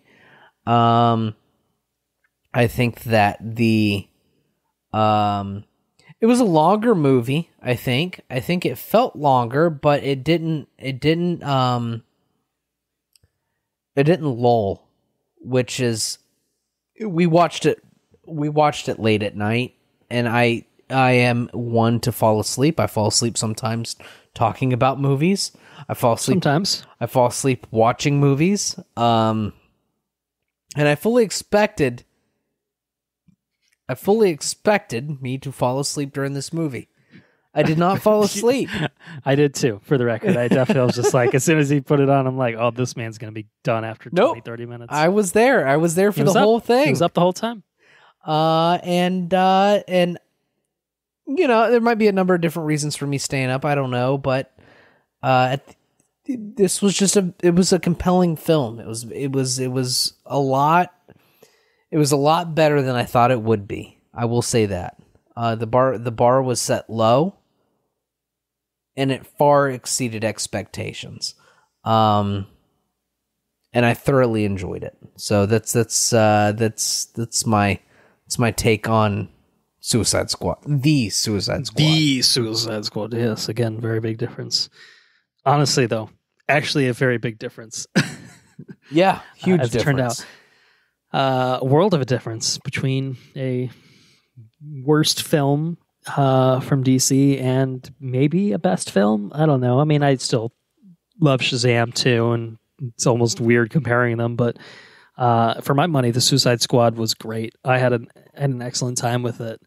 I think my expectations were probably a little bit higher overall because I'm a fan of James Gunn's works, and it to me felt like, this is a movie that was born out of him getting canned from Guardians Volume 3, and so DC swoops in and picks him up and says, hey, we've seen what you do, we like what you do, makes your thing, and DC's at the point where they're desperate for anything, so they'll just let him do whatever he wants.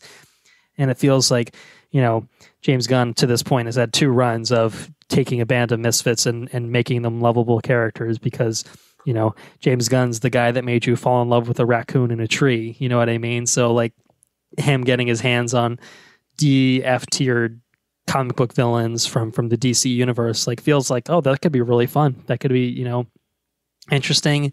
It's the Suicide Squad. And that means that these people are going to die in horrific ways. And that is true to a certain extent, as we'll talk in spoilers. To me, my expectations were like, okay, this feels like a really actually good fit for James Gunn's sensibilities. Like, I'm excited to see what he does with it. And I think the trailers that came out, I enjoyed pretty well overall. I thought they looked good.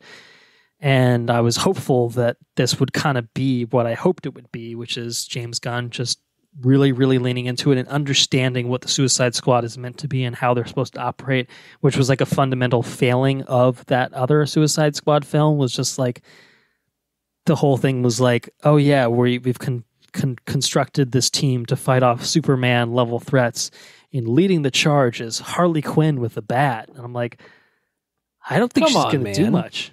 Like, I don't think she's going to do much, to be honest. Whereas here, the plot is very much like, okay, we've got a situation, we've got to drop, the Suicide Squad in, if they die, if they get caught, whatever, it's not a big deal. We'll figure it out. It's not like we're trying to save the world with these guys. It just felt like James Gunn was a natural fit to understand what these people are supposed to be. These are laughable characters. They're the polka dot mans and rat catchers and king sharks and whoever else, other no-named characters end up in this film. DTC what the fuck was his name? TDK. TDK, exactly. Nathan Fillion, good stuff.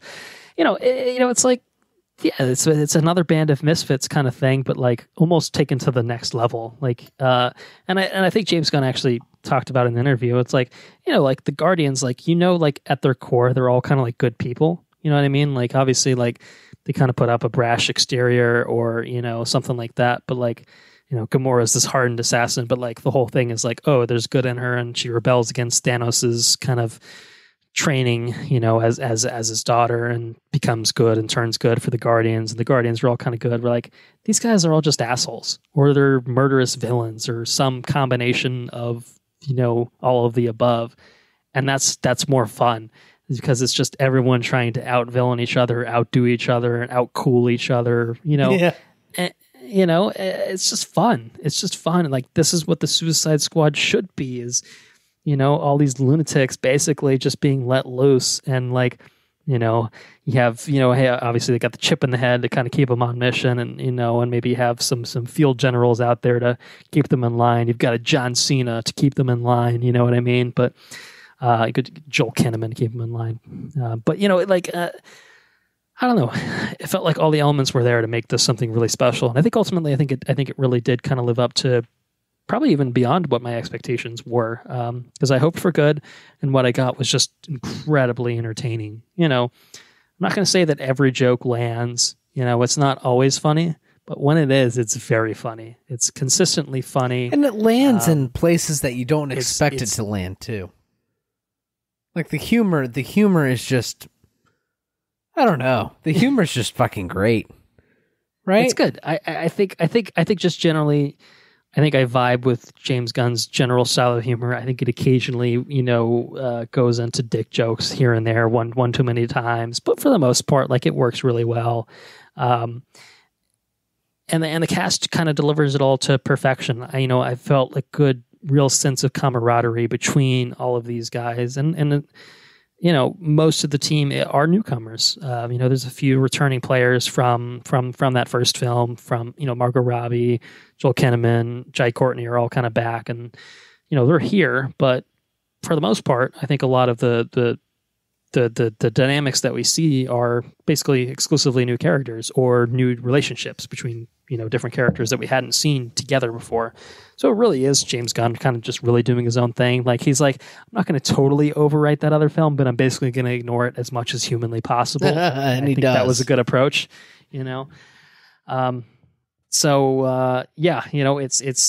unbelievably violent, gory.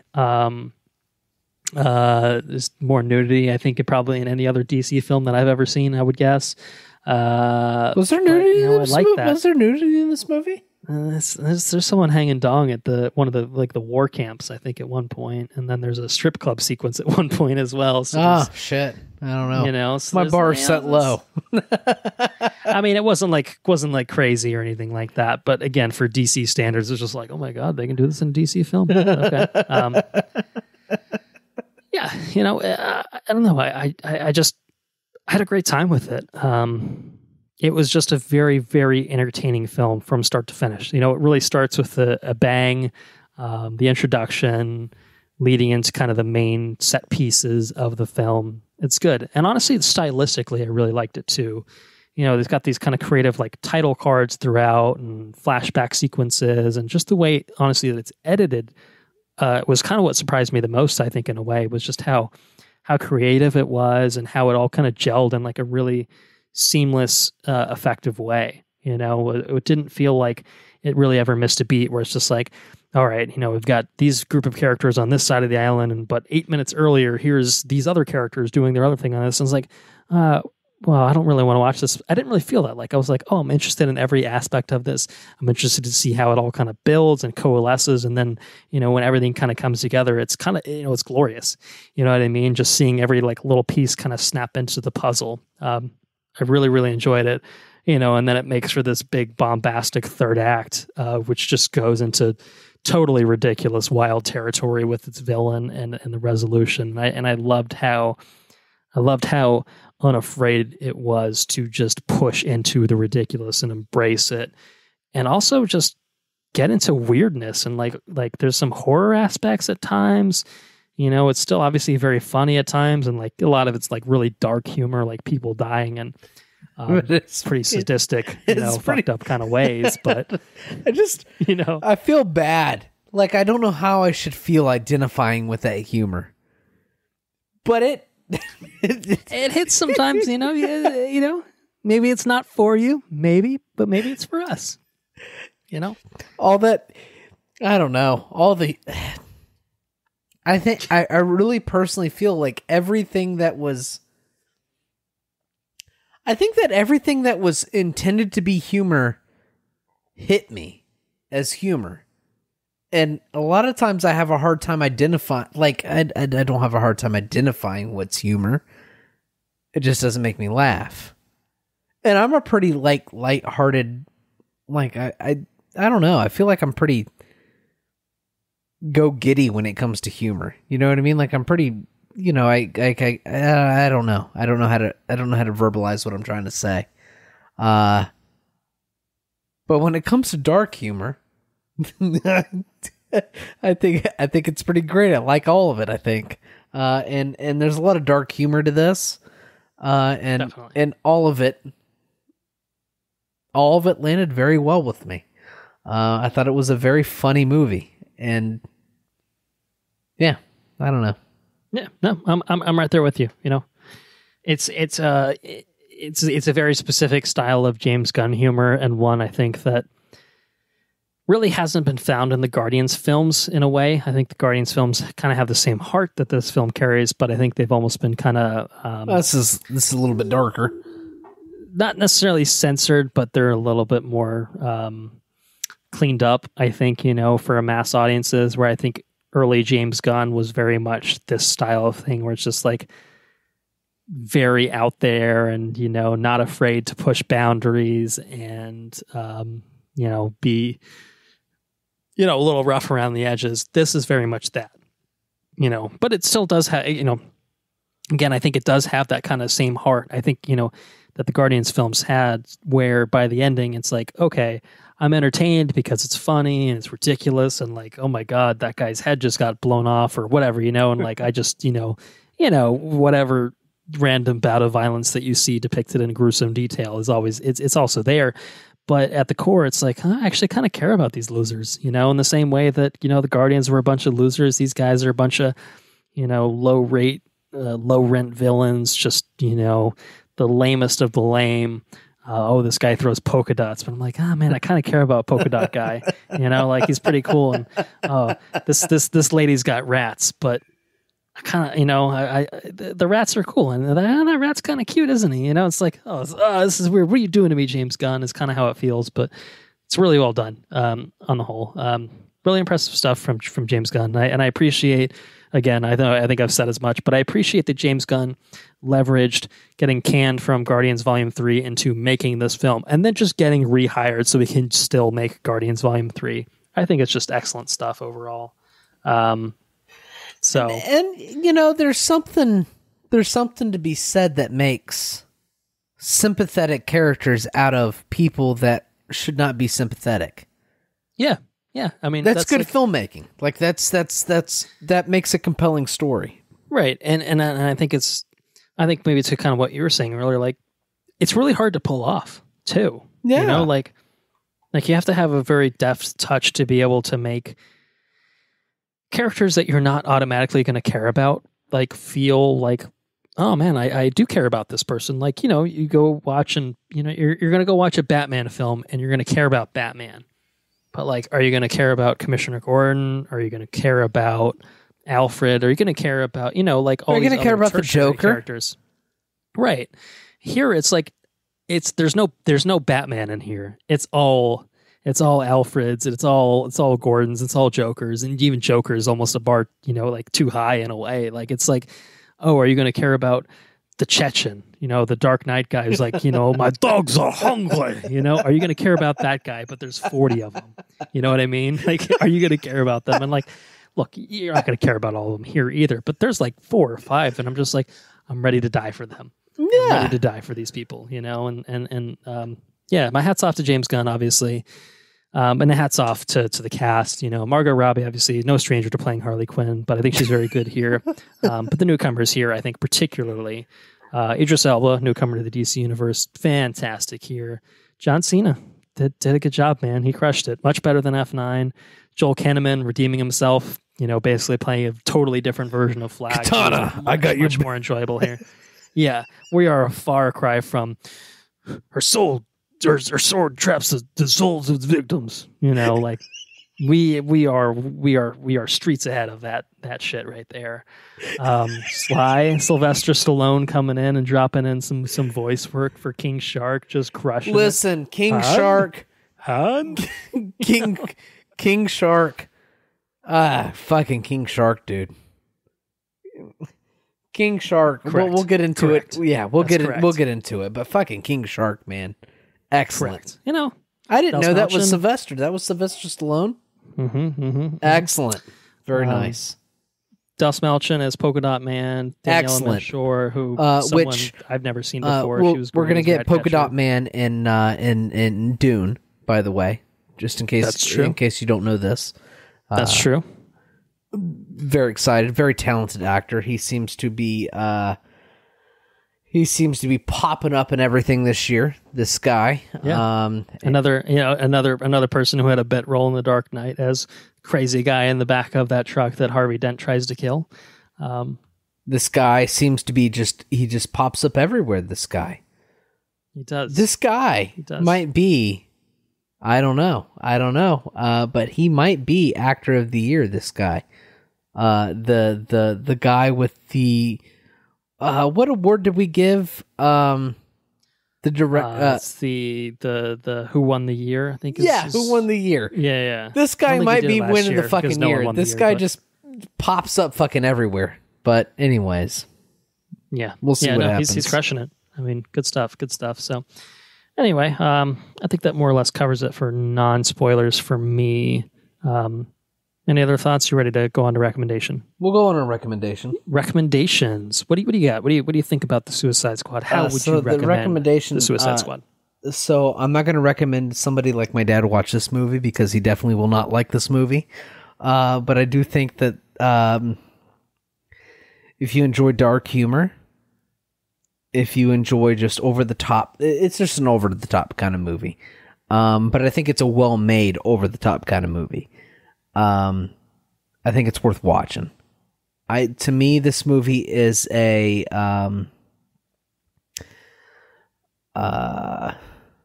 it's a yes movie, I think.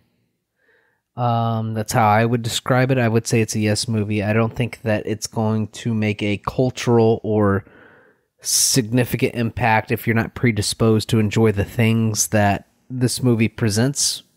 But if you are predisposed to them, or if you enjoy a superhero movie, or you just enjoy like a dark humor kind of movie, I think this movie does offer things to you. I think it's an enjoyable movie. And that's what and I'm talking in a hushed tone. But I don't need to talk in a hushed tone. Anyways. No, you're good. You're good. That's what I would say about this movie. I think it's I think it's enjoyable. I think it's well made. I think it's well written. I think that this movie has its particular audience that it's going to appeal to. With that being said, this is a, the only thing that comes to mind right now, I'm sorry, and it's because I'm so hyped about it, is Dune. This is not a Dune movie. And I haven't seen Dune, so I don't know if Dune is a Dune movie, to be fair. But this is not a movie that I think that is important for cultural reasons or filmmaking reasons or anything else other than pure enjoyment.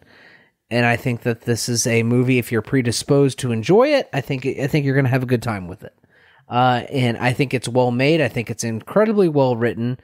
And with that being said, I think it's a yes movie. Then that's my stance on the Suicide Squad. Okay. Yeah. I think I'm going to go with very yes for myself. And I think that's like really coming from a enjoyment value. Like I just had a ton of fun with it, and I hoped that I would, and it kind of delivered on those expectations of, I want to have fun with this. I want to see James Gunn relishing in the opportunity to be very awful with these awful people. And to be able to see that was just really fun overall. I think I agree with you, and I'm not going to recommend this to certain people because certain people are not going to get the same level of enjoyment that I think that we got out of something like this. Because it's very violent, it's very over the top, it's I don't know, it's very James Gunn is kind of how I would describe it. And I think you kind of have to have that sort of frame of reference when you walk in to understand, like, is this going to be a thing that I might like? And obviously there are going to be people that haven't seen that. So I'd say, give it a try. It's on HBO Max, especially if you don't want to venture into a theater, which is an understandable thing. Like, give it a go, see what you think. But I had a great time with it. So, minor humor quibbles aside, I felt great about it. It's a very yes for me. Like I said, just purely in terms of enjoyment level. So yeah, very yes. I'm saying it. Very yes is what I got. So, anyway, should we do some spoilers? Yeah, we can dive into the spoilers. All right, let's do it. Full spoilers for the Suicide Squad. Should we do a running tally? Rest in peace to Colonel Rick Flag, to Polka Dot Man, to Captain Boomerang, to the Thinker, to Blackguard, to TDK, the Detachable Kid, Detachable Kid. To Javelin Fluleborg. Fluleborg's in this. We can't forget about him. Anyway, lots of people died in this in glorious fashion, I would say, and I loved every second of it, especially the fact that, was it the opening credits were panning over these horribly maimed bodies, just people's. Michael Rooker he was the one that got his head exploded in the beginning. Yeah. he was the most hardened of all the fucking people, and then he tried to run away and just fucking exploded. Oh man, had like shell shock watching like everything happen, and oh man, that was glorious. So I mean, the fucking weasel, weasel. Oh my goodness, weasel drowns survived. on the beach. Weasel drowned, but then he's MIA for the whole movie, only to find out that Weasel survived. And he does that fucking Ed and Eddie run across the beach. That's correct. And it tells me that I run like that sometimes, which may be true.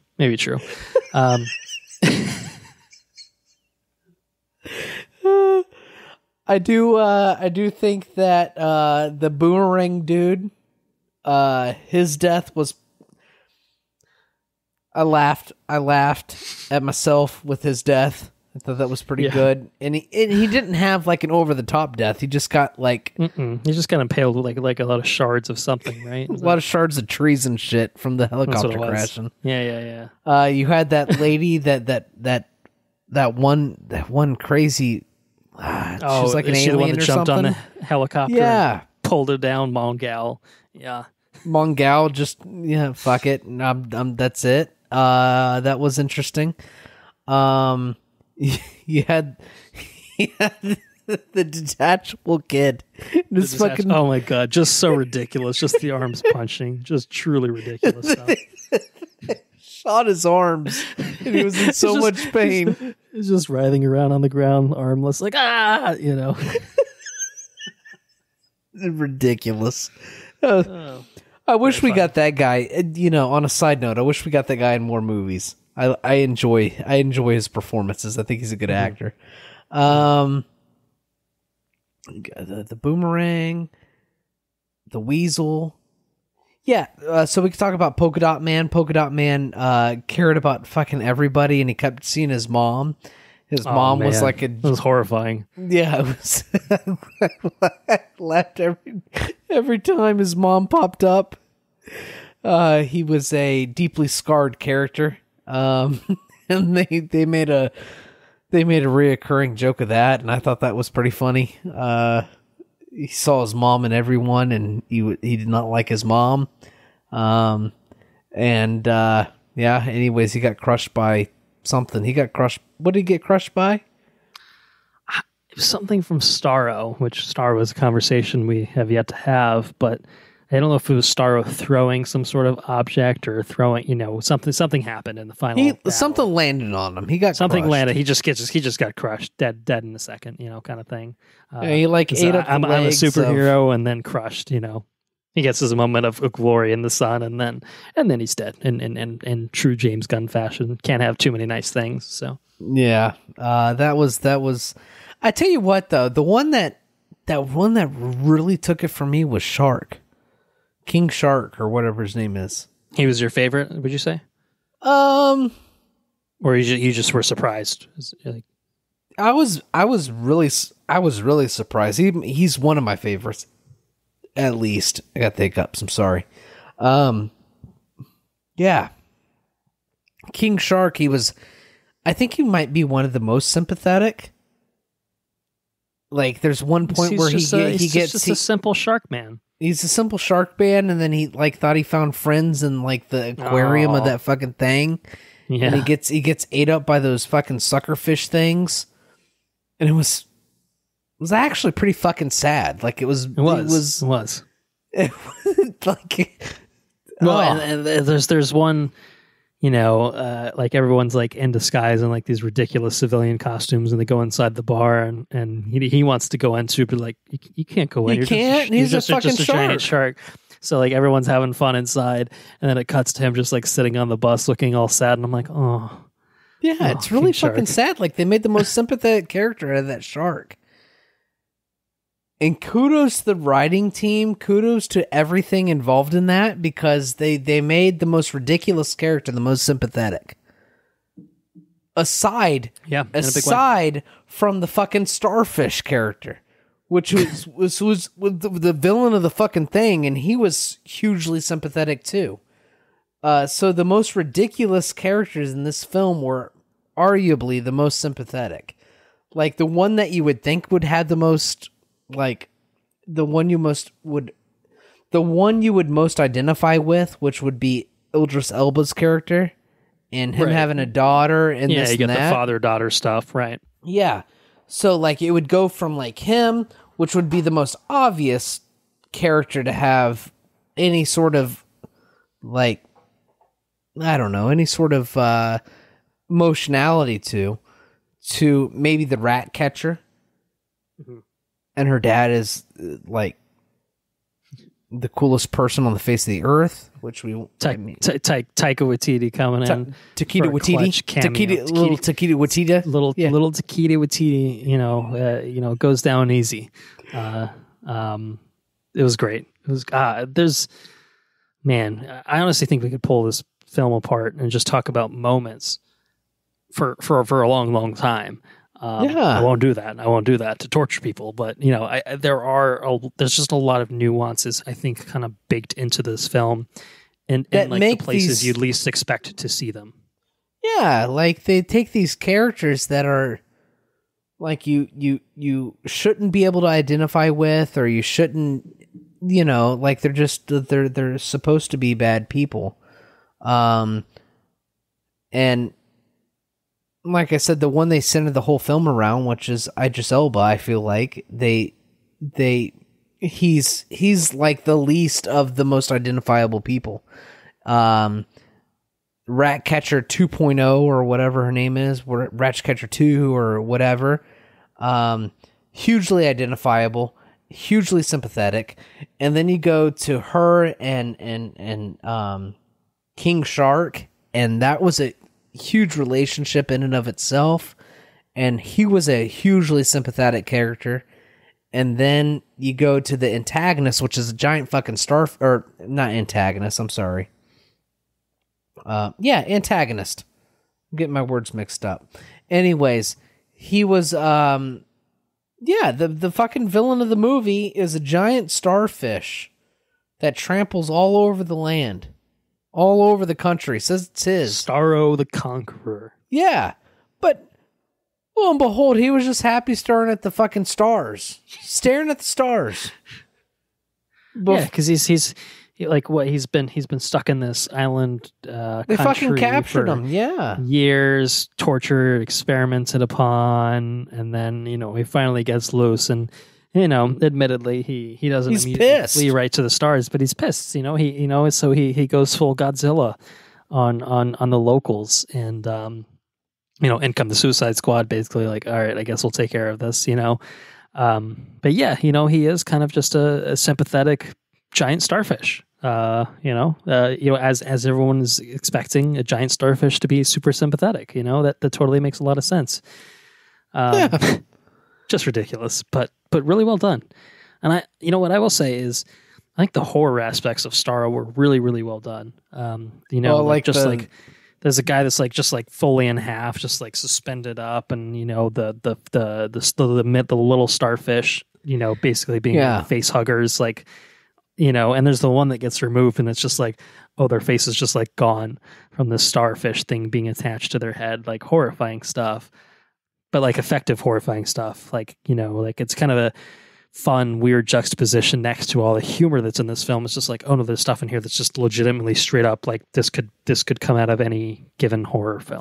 And then you had the most charismatic leader in like the face of the earth, the most charismatic guy. He shows up in his Speedo, and he's like, "Hey, I got these birds in this atrium, and hey, I feed you good food, and I talk to you nice, and this and that, but fuck the kids, and this and that." And she Harley Quinn shoots him. It's like the best iteration of Harley Quinn I've ever seen. Like it's so good. I think because my thing with Harley is too much of her kind of ends up being a bad thing. Like, I think that you have to have her in either small doses or like balanced with others. And like, here, all the other characters are like really over the top and very ridiculous in their own right. And so Harley Quinn kind of fits right in. But I do think Harley Quinn can be too overbearing if you let her kind of marinate too much of the attention, which I think was partially present in Birds of Prey. You know, it wasn't a Birds of Prey film; it was a Harley film, and it's just like, I think I liked that film better than you, and based on recent conversations about it. But like, here I agree, she was good, and a lot of it was like, even though a lot of this film ultimately was like, Harley is captured, she's off, rescuing herself, she's freeing herself. She has this whole side thing with this dictator guy who's taken over the country, who looks exactly like a friend of mine from law school, and Anna pointed it out, and now I cannot unsee it, and it's horrifying. And I did not know this man had an acting career, but good on you for holding back. I don't know where you found the time in law school to go down and film a film for old James Gunn, but I don't know. It was cool. Like, even though Harley was kind of off on her own for a lot of it, she was like really entertaining in all those, and then like even more entertaining when she's bouncing off all these other ridiculous characters too. I agree. Like, Margot Robbie, I think, has been always good, but again, I just think that Harley character for me can always be, she's often too much, and I didn't really feel that in this one the way that I did with her other appearances in other films. So it was good. It was good.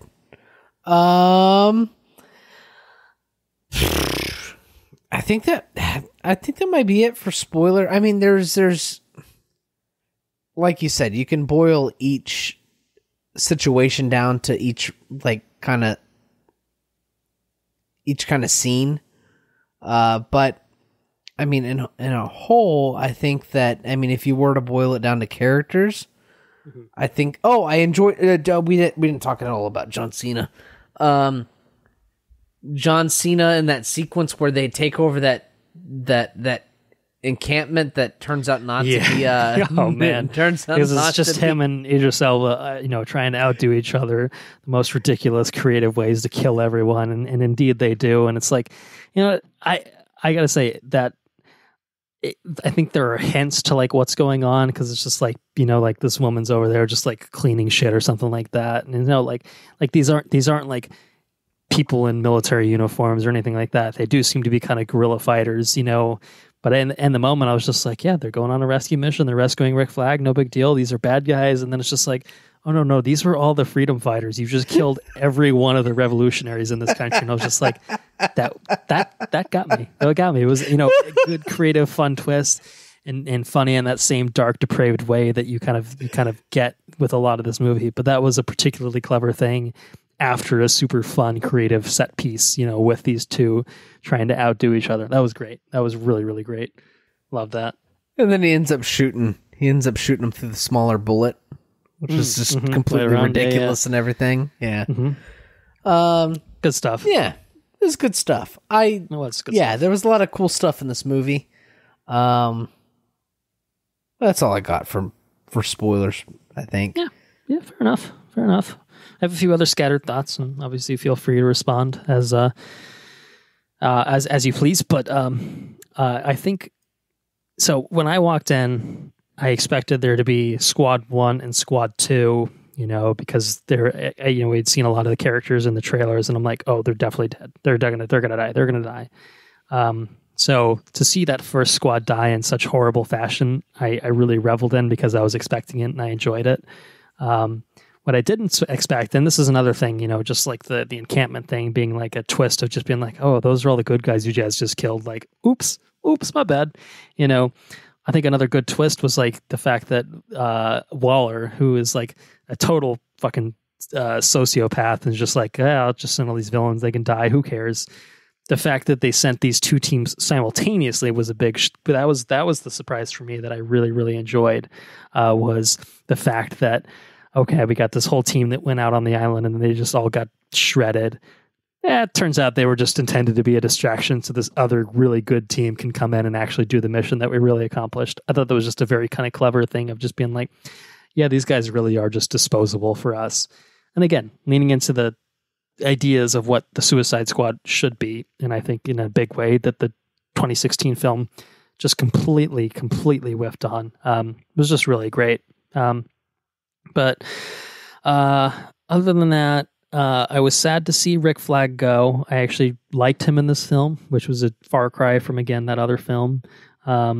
They did the Mortal Kombat thing with the heart, you see the heart like getting stabbed and everything. And I was just like, okay, if they're giving us X-ray vision, that's James Gunn's way of saying he's definitely dead. That was good. The Thinker, Peter Capaldi was very funny, very depraved, much like other things in this film, but very, very good. Starro, I think we talked a little bit about Starro. Starro was a great villain, totally ridiculous, totally over the top, but still horrifying. And like, how do you make a giant starfish horrifying? Lo and behold, you watch the Suicide Squad and you will absolutely understand how you do it. That was great. That really was great. I think overall, I was surprised to see that there was so much heart. To go back to, I think, what I was talking about in non-spoilers, I think that these characters were infused with so much heart, and that really made the film take, I think, the extra step. Maybe for me, from yes to very yes, was making these characters people that I cared about. I think, you had obviously Harley, we've seen a lot of Bloodsport, pretty, traditional father-daughter type thing. You get the motivation there. Rick Flag, they turned him into an actual character with a personality, which was nice. But yeah, I think the two kind of big misfits that I really, really loved were King Shark, of course, because King Shark was great and Sly was awesome in the role. But they made, he was very sympathetic and, you cared about him. And there was like 3 separate times where I thought they were going to kill him. And I was just like, oh, I don't think I'm ready for this. I don't think I'm ready. And he was a resilient bastard, which I appreciated. That nice shark skin coming in handy. But I think Ratcatcher too, kind of is the one that really kind of caught me off guard the most. They kind of make her a sweeter character, especially relative to the rest of the ragtag band of murderers. Where she's just like, yeah, just communicate with rats, and that flashback with Taika really, really nailed it for me. I forget the exact line and I'm going to butcher it, but, basically like, if rats have purpose in life, then, that must mean something else. Everything must have a purpose too. I don't know.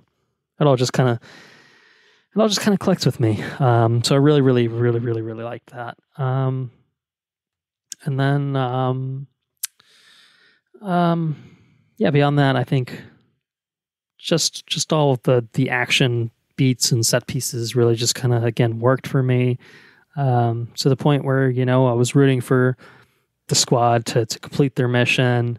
I was sad when John Cena / Peacemaker made his turn to be against some of the other squad, and I expected that there would be some fallout from that, and Rick Flag dying was it was just, I felt, I wanted John Cena to be dead, and I guess we thought he was dead, and we'll get into post credits in a second. But yeah, I don't know.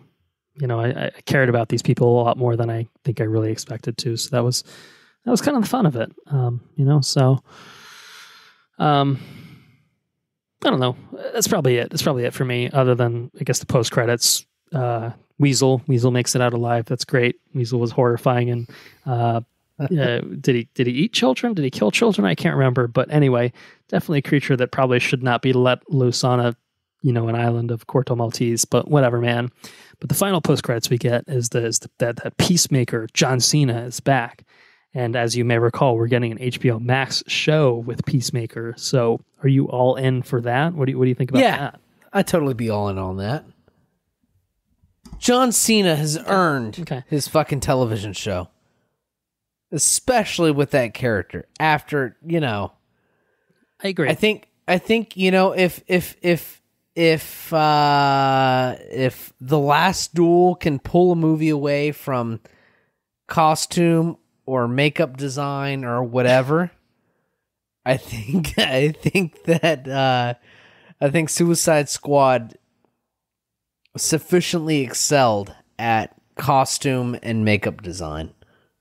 The costumes that they wore and how they wore them in this movie, specifically to John Cena, was absolutely incredible. It was humor in and of itself. I mean, like he had like Gene Schwartz, his chrome helmet, and his polo. The tidy whities at the one point.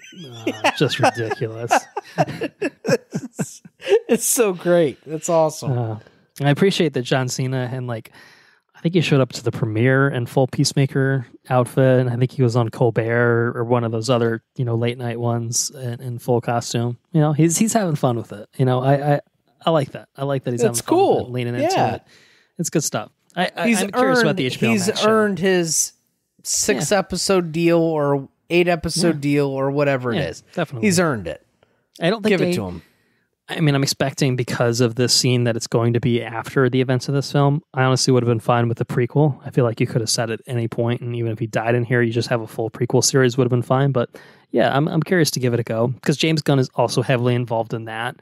I think that there's a way that a Peacemaker show could go off the rails really quickly and be like, I don't really care about this. But James Gunn, I think, has that sort of touch that you need to make a character like Peacemaker still be ridiculous as he should be, but also work in terms of watching it as an audience. So yeah, James Gunn's he's just a talented guy. He really knows how to handle these ensemble pieces, is what I'll say. I think, in a way that I think a lot of less skilled filmmakers wouldn't really know how to do it. And, he's had some experience in this realm. And I think it shows. I think it showed with the Suicide Squad. So that might be it for me on the spoiler front. I don't know if I've sparked any other thoughts in you or if you're no, that's it. Say that's that for the Suicide Squad. But yeah, I think overall, I think we can recommend it. Check it out. Fun on HBO movie, Max man. While you can. Maybe see it in theaters if you're up for it. But very fun movie. Very, very fun movie. So yeah, that's the Suicide Squad. It has been some time since we recorded last. So have you been up to anything lately you want to talk about? I've been up to a great many things. Great many things. Exactly. All right. Well, tell me about it. Tell the listeners about it. What you been up to? So, in no particular order, because I typically forget what I did, what I've done. Stream of consciousness. Yeah, that's it. So while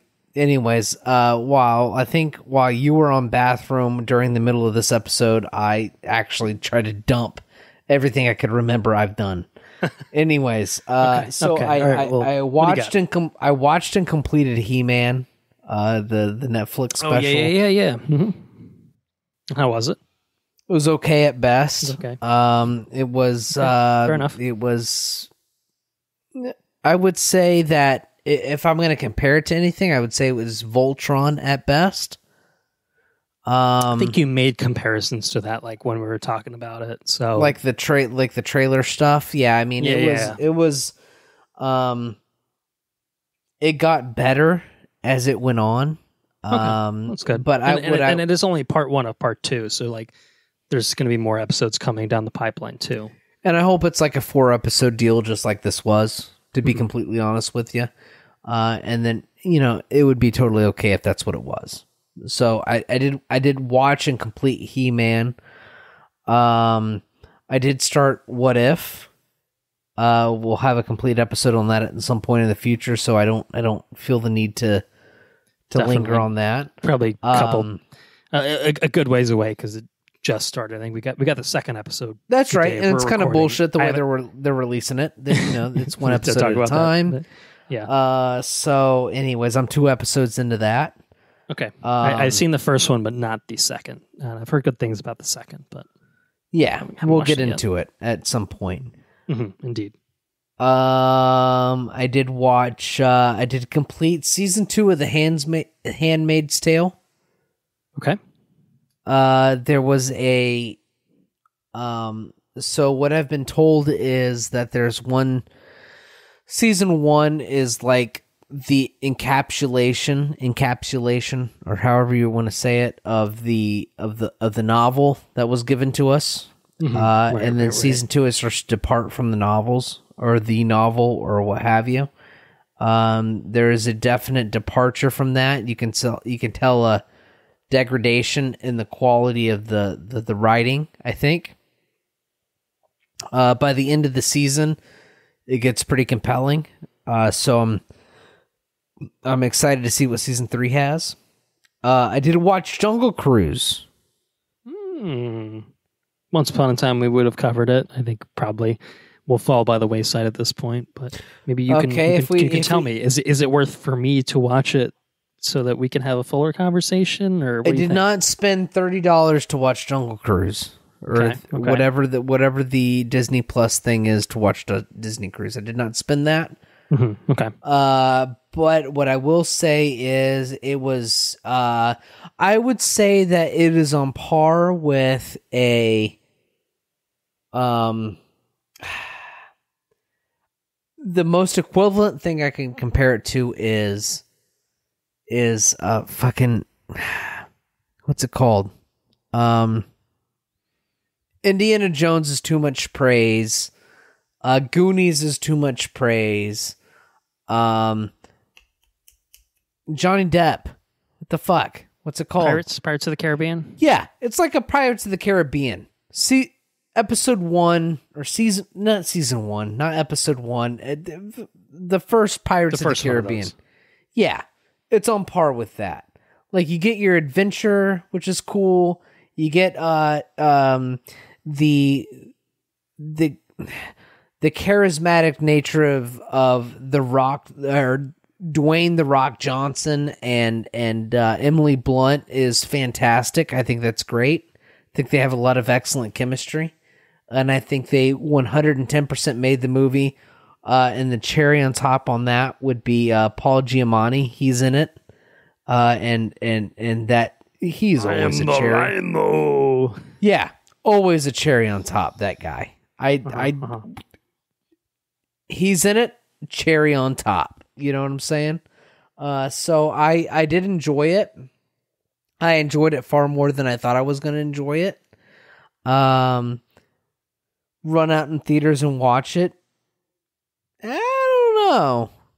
Spend $30 and watch it. Definitely hard no unless you have like 10 people in your house that want to watch it. But would you say it's worth an A-list? You know, you already paid for the A-list. Yeah. Spend a I would couple say, hours with it. yeah. I'd say you'd probably have fun with it if you went and watched it. Just, hey, I want to go to the movie theaters and watch it this week or whatever. That's totally fair. I would give it that. I watched Luca. We probably at this point won't have an episode on Luca. What I will say on Luca is Luca wasn't as good as I expected it to be. Luca was good. Luca brought emotionality, which is to be expected, but it just wasn't up to the level of storytelling that I came to expect for that movie. So it fell kind of short of expectations. That doesn't mean it wasn't good, because it was good. And I did identify with it, and I did have a good time with it. It just wasn't as good as I thought it would be. I did find, so as of right now, Afghanistan is is kind of a shit show, with everything that's going on. I think that can be said with no matter what part of the aisle you're on. I think you can say it's a shit show. I think it's fair to say that it would be a shit show regardless of however which way you wanted to pull out. It's naive to think that you would have anything but a shit show. With that end, I would say that I tried to educate myself a little bit on what's going on. I watched an excellent documentary from DW, which is a German publication, and they put out a lot of documentaries. Watched a documentary from DW called Endless War. It's available on YouTube, and I don't know, I think it's like an hour and a half or some shit. I don't know. But they started from the 60s and went all the way through like current times. From the perspective of like 4 or 5 women that lived in Afghanistan, and they kind of like retell the story of like where they were, where they've been, and where they're at now. Brought tears to my eyes. I think it was an excellent documentary. Didn't do a lot of research outside of the documentary. Like I tried to, like it's from a German publication, so you don't know like what's the perspective or this or that. When it comes to stuff like this, I try to educate myself on all the different ends on which the information can be spun. But from the women telling the story and their stories that they told in that documentary, it felt very authentic. It was very well made, and it brought tears to my eyes. And it's, if you don't know like the ins and outs of the situation or where Afghanistan was at or where it came from or what the situation is at all, I think it's a good place to start.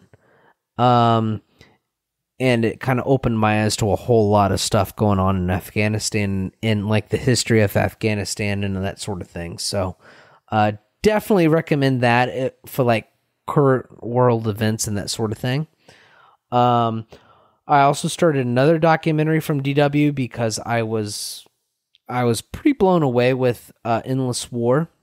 And that's The New Silk Road, which talks about China's influence on Europe and the world and the Silk Road. For those that don't know, it totally revolutionized, I think, the world in general.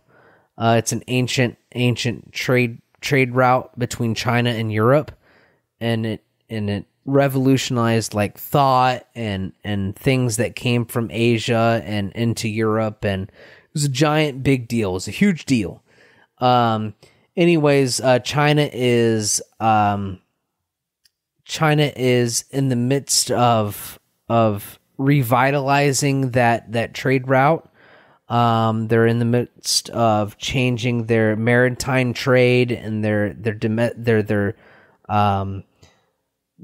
trade on foot, and how that plays into how that plays on soft democracy and democracy in general and that sort of thing, and how that's interacting with Europe in general and the world at whole, and how they're leveraging their presence in democracy and that sort of thing.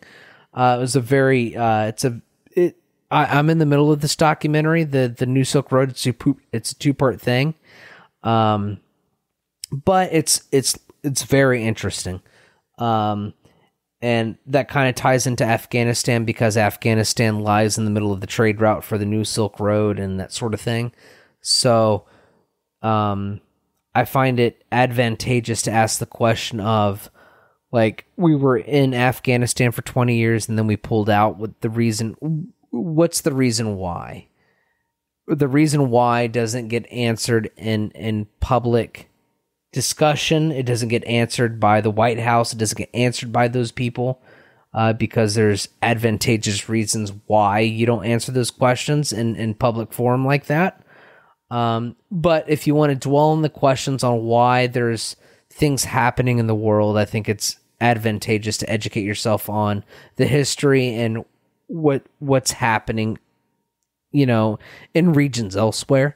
And so that's why I kind of took the dive on the New Silk Road and Afghanistan and this and that, because we have discussions about that at work, and I like to try to educate myself on those things.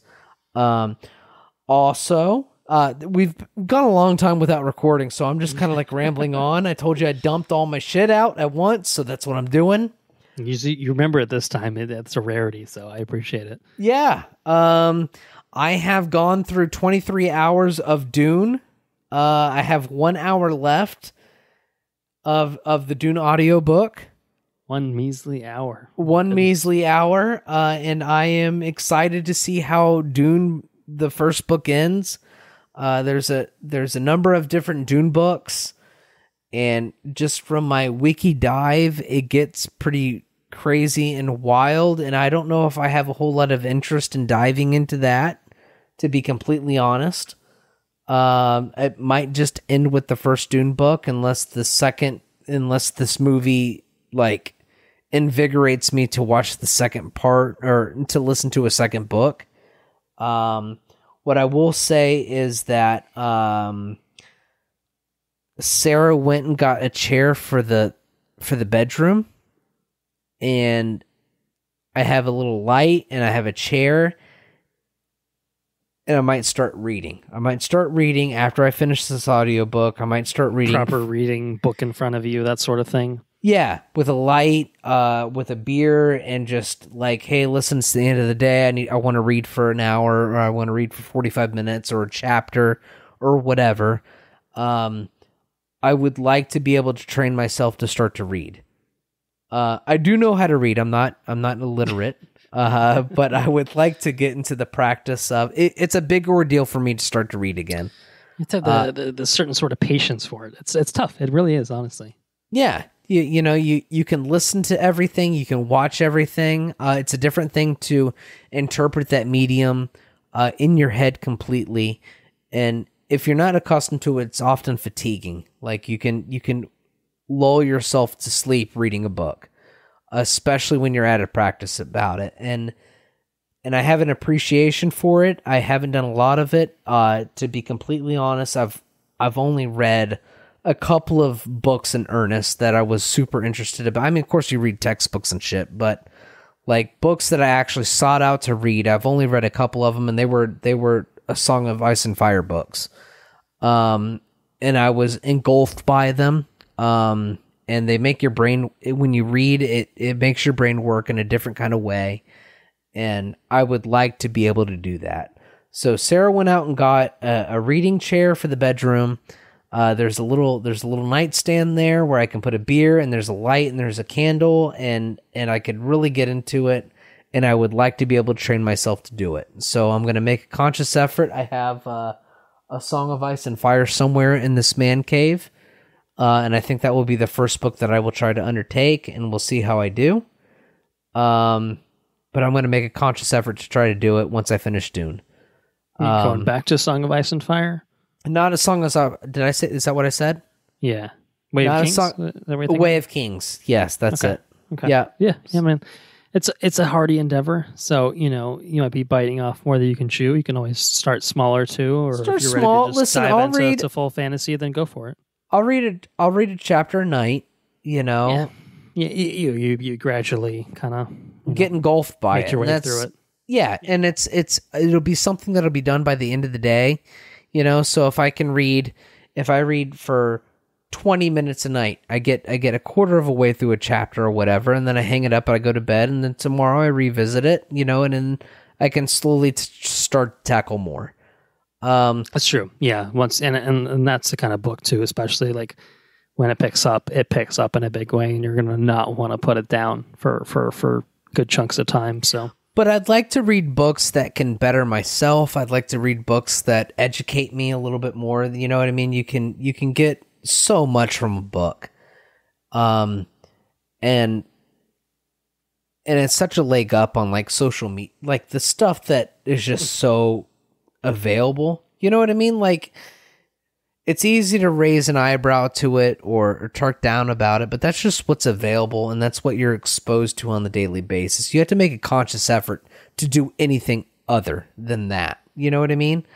Mm-hmm. And I would like to make a conscious effort to do something other than the thing that's widely available. So I'm going to try to do it. We're going to see. We're going to see what happens. I did... God damn, I've been up to a lot. Yeah, it sounds like it. It's usually me rambling on and on, man. So Sarah brought home a textbook, and God, I can't remember his name, and I feel bad about it too because it brought me to tears. But there's this guy that he was from Africa, and they made a movie about it called "The Boy Who Harnessed the Wind." And do you know about this? I've heard of it, but yeah. I kind of vaguely know about it, but enough to recognize it, but not enough to give you any more information. So you're still on your own at this point. William Kamawamba. Sarah must have heard me. Sarah coming in from the side with the save. I don't know if the mic picked up, but she definitely just came in and fed Andrew some information. So William Kamawamba. He was a young child in Africa, and and there was a drought in his country or his city or what have you, and his family couldn't afford to take him to school anymore. They were farmers, and as a result of that, he had to sneak into school to get the information that he sought. Anyways, he ended up making a windmill that generated electricity, and it was like it was a thing that he made from scrap metal and a bicycle and like it was just scrap metal pretty much, and it generated electricity. And they made a thing about it, and he gained worldwide recognition from it. He went to a couple of TED Talks, and I watched the first TED Talk that he did, and then I watched a TED Talk 10 years later, and he had graduated from a school in the U.S. He had afforded to his sisters to go to school, and he had to sneak into school to learn what he learned in order to make what he made. But it was just like a worldwide phenomenon that, just a little bit of information and a little bit of drive could revolutionize the most dire of straits, right? And like it was just inspiring. And anyway, so I read that, and then I watched the TED Talks that he put out, the first year, and then 10 years later, and then after the movie and that sort of thing. And it was just a guy that he made the most hopeful thing out of his situation, and he was driven to change the world around him. And it was just an inspiring tale of somebody that wanted to make change, and he made it, and it was awesome. And then it makes you think, like, yeah, the internet kind of tears the world to shit because people are shitty.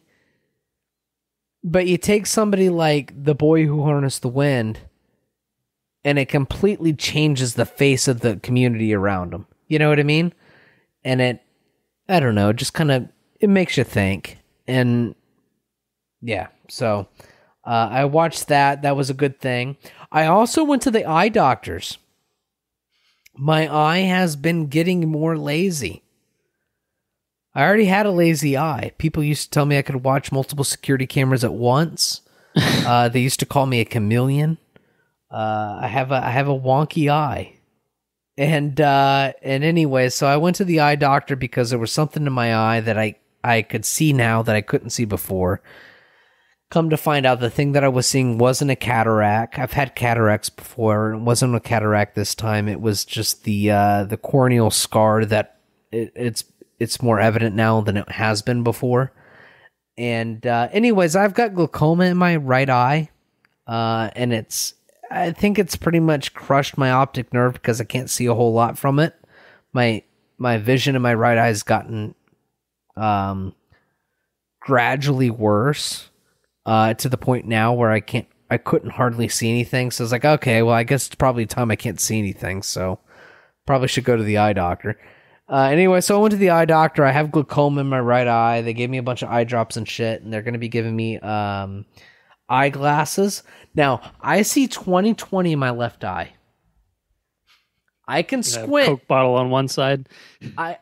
Well, we're not worried about the right side. I can't see shit out of the right side. Well, okay, I see. I can't see anything. You can put whatever you want to put on my right side. It's pretty much gone. It's not gonna help it. I see. No, okay. It's pretty much gone. I mean, I can see a little bit. It's worth me taking the eye drops. So salvage what you can. But yeah, exactly. So what the doctor said is I can detect light from that eye.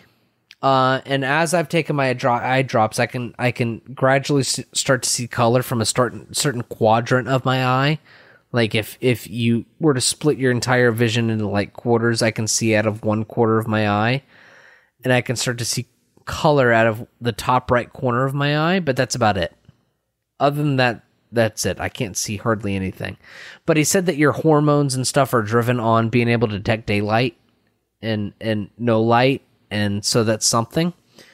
So it's reason for me to continue my drops, even though I don't have insurance and stuff. So I'm doing that. I'm doing what I'm supposed to be doing. to maintain that one eye. But anyways, they put me in front of the eye doctor, the fucking, let's check your eye vision to see what you can see. I can see 20/20 without any corrective lenses. They put the eyeglass thing in front of me. Okay, I swear to God, it was like I went from seeing like a 4x3 like old school tube TV to HD TV, like 4K TV. Like, it was nuts. The clarity on just a couple of the little slides, like I was like, holy shit, I can see that real good now. I don't have to squint. Anyway, so I go from seeing 20/20 to 20/15, which is pretty good. But the lady also told me the lowest it goes is 26 by 6.5, which is like superhuman vision. And I Superman. It's literally Superman going in doing his vision test. Yeah, I couldn't see that at all. So it kind of made me feel like shit. But I can see 20/15 with corrective vision, and I can see it clear as a fucking TV, clear as a bell. So anyways, I went. I ordered some eyeglasses from Zelly or whatever it is. Zenny or Zelly or I don't know, some cheap thing online. So we'll see how those glasses turn out. But so I'm getting eyeglasses. I also booked my honeymoon. Cruising. We will be cruising to Alaska, which is cool. I will be spending, it looks like, roughly $600 to go on a helicopter ride. I very much want to go on a helicopter ride on top of a glacier. That sounds incredibly badass. I'm 110% all about that. So we're going to add to the honeymoon thing and add a helicopter ride to it. But we're going to a helicopter ride. We're going to Anchorage and a couple of other places in Alaska. Flying to San Fran, which is cool. Cool. But I booked that last night. We're also looking for people to hire to work at the car lot. Putting out a call for a call for help. Yes, call for help. If you would be interested in working at a car dealership, we can use you. If you're a mechanic, if you are a competent person on a computer, we can use you. If you want to show up to work, we can use you. If you're not fucking stupid, we could just use you. So that's all the stuff I've been up to. I've been up to a lot apparently because I've been rambling on for a while. But yeah, it's all good. It's all good. That's it. What have you been up to, dude?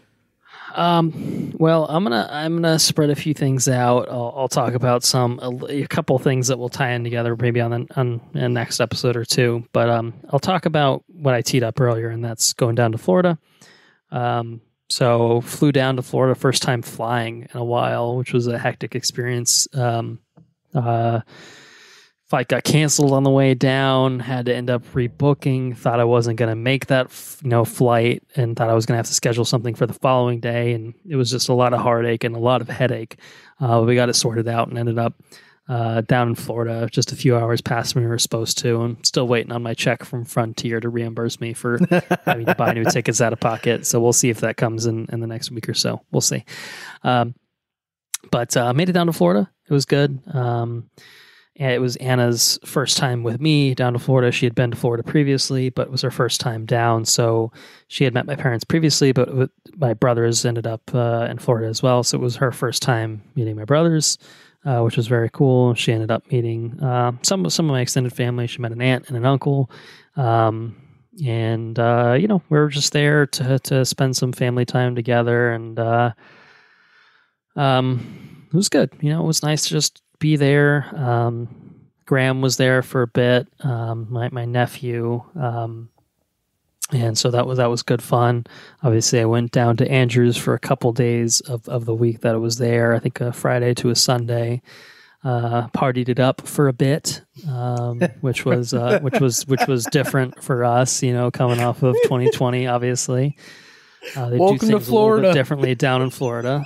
That's for sure. But it was fun. It was good fun. And then, Saturday was recovery day. Saturday was a recovery day and a Suicide Squad and a little bit of rock band. And, we had some good brunch, some good avocado toast on Sunday. So it was fun. We went up to Gainesville for part of a day and went to a couple of breweries, and I took Anna around the UF campus and stuff just to kind of show off the old spots back in the day. So it was nice to see my family. It was nice to see you, and I see Sarah. Met up with James and Caitlin. James has been a previous guest on this podcast. He hosts the Ink to Film podcast as well. So yeah, we were able to see some familiar faces, and it was great. It was great to be down there, and it was really nice to be down there with Anna, because the last time I had driven down on my own, and very different circumstances for sure. So had a good time.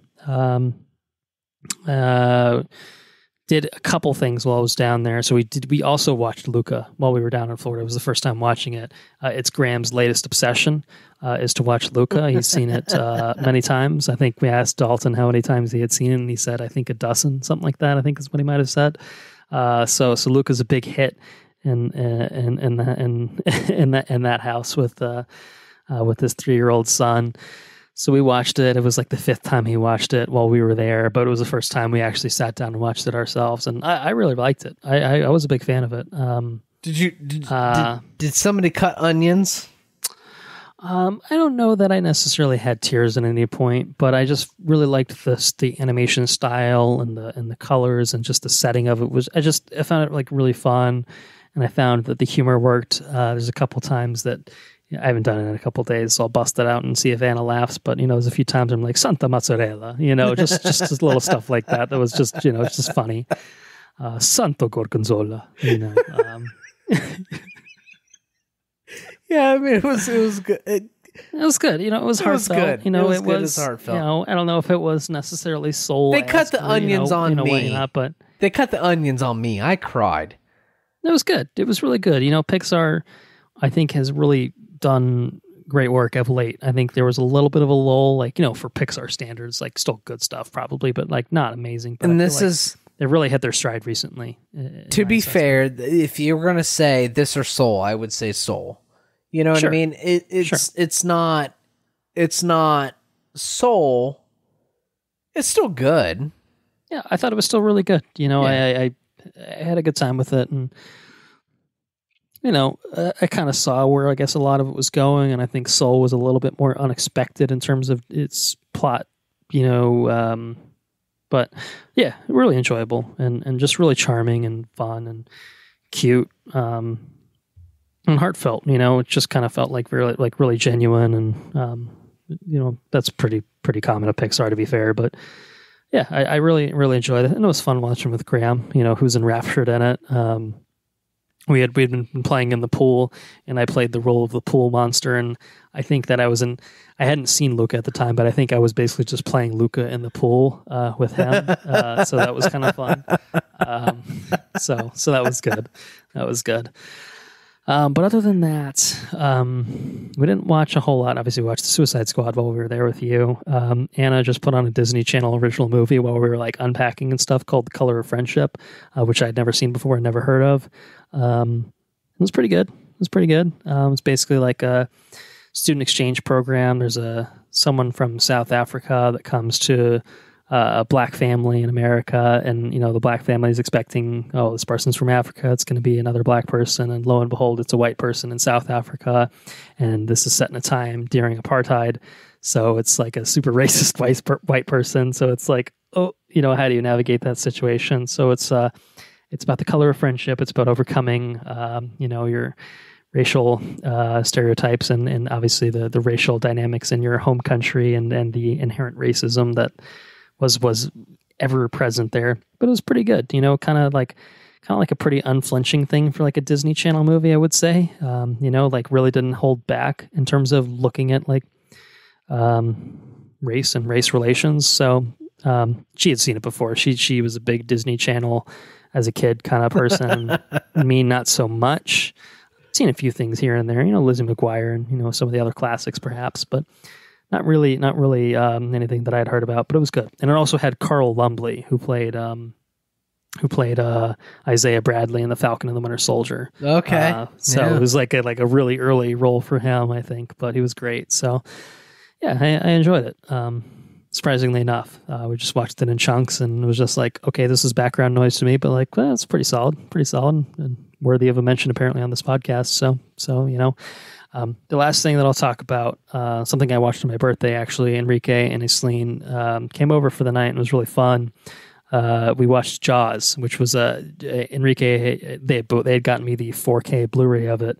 I think last year, in fact, and I hadn't watched it. I'd seen Jaws before, but not in many years. But it was the first time that I watched it in 4K. So we all watched it at Anna and I at our apartment, and it was just super fun.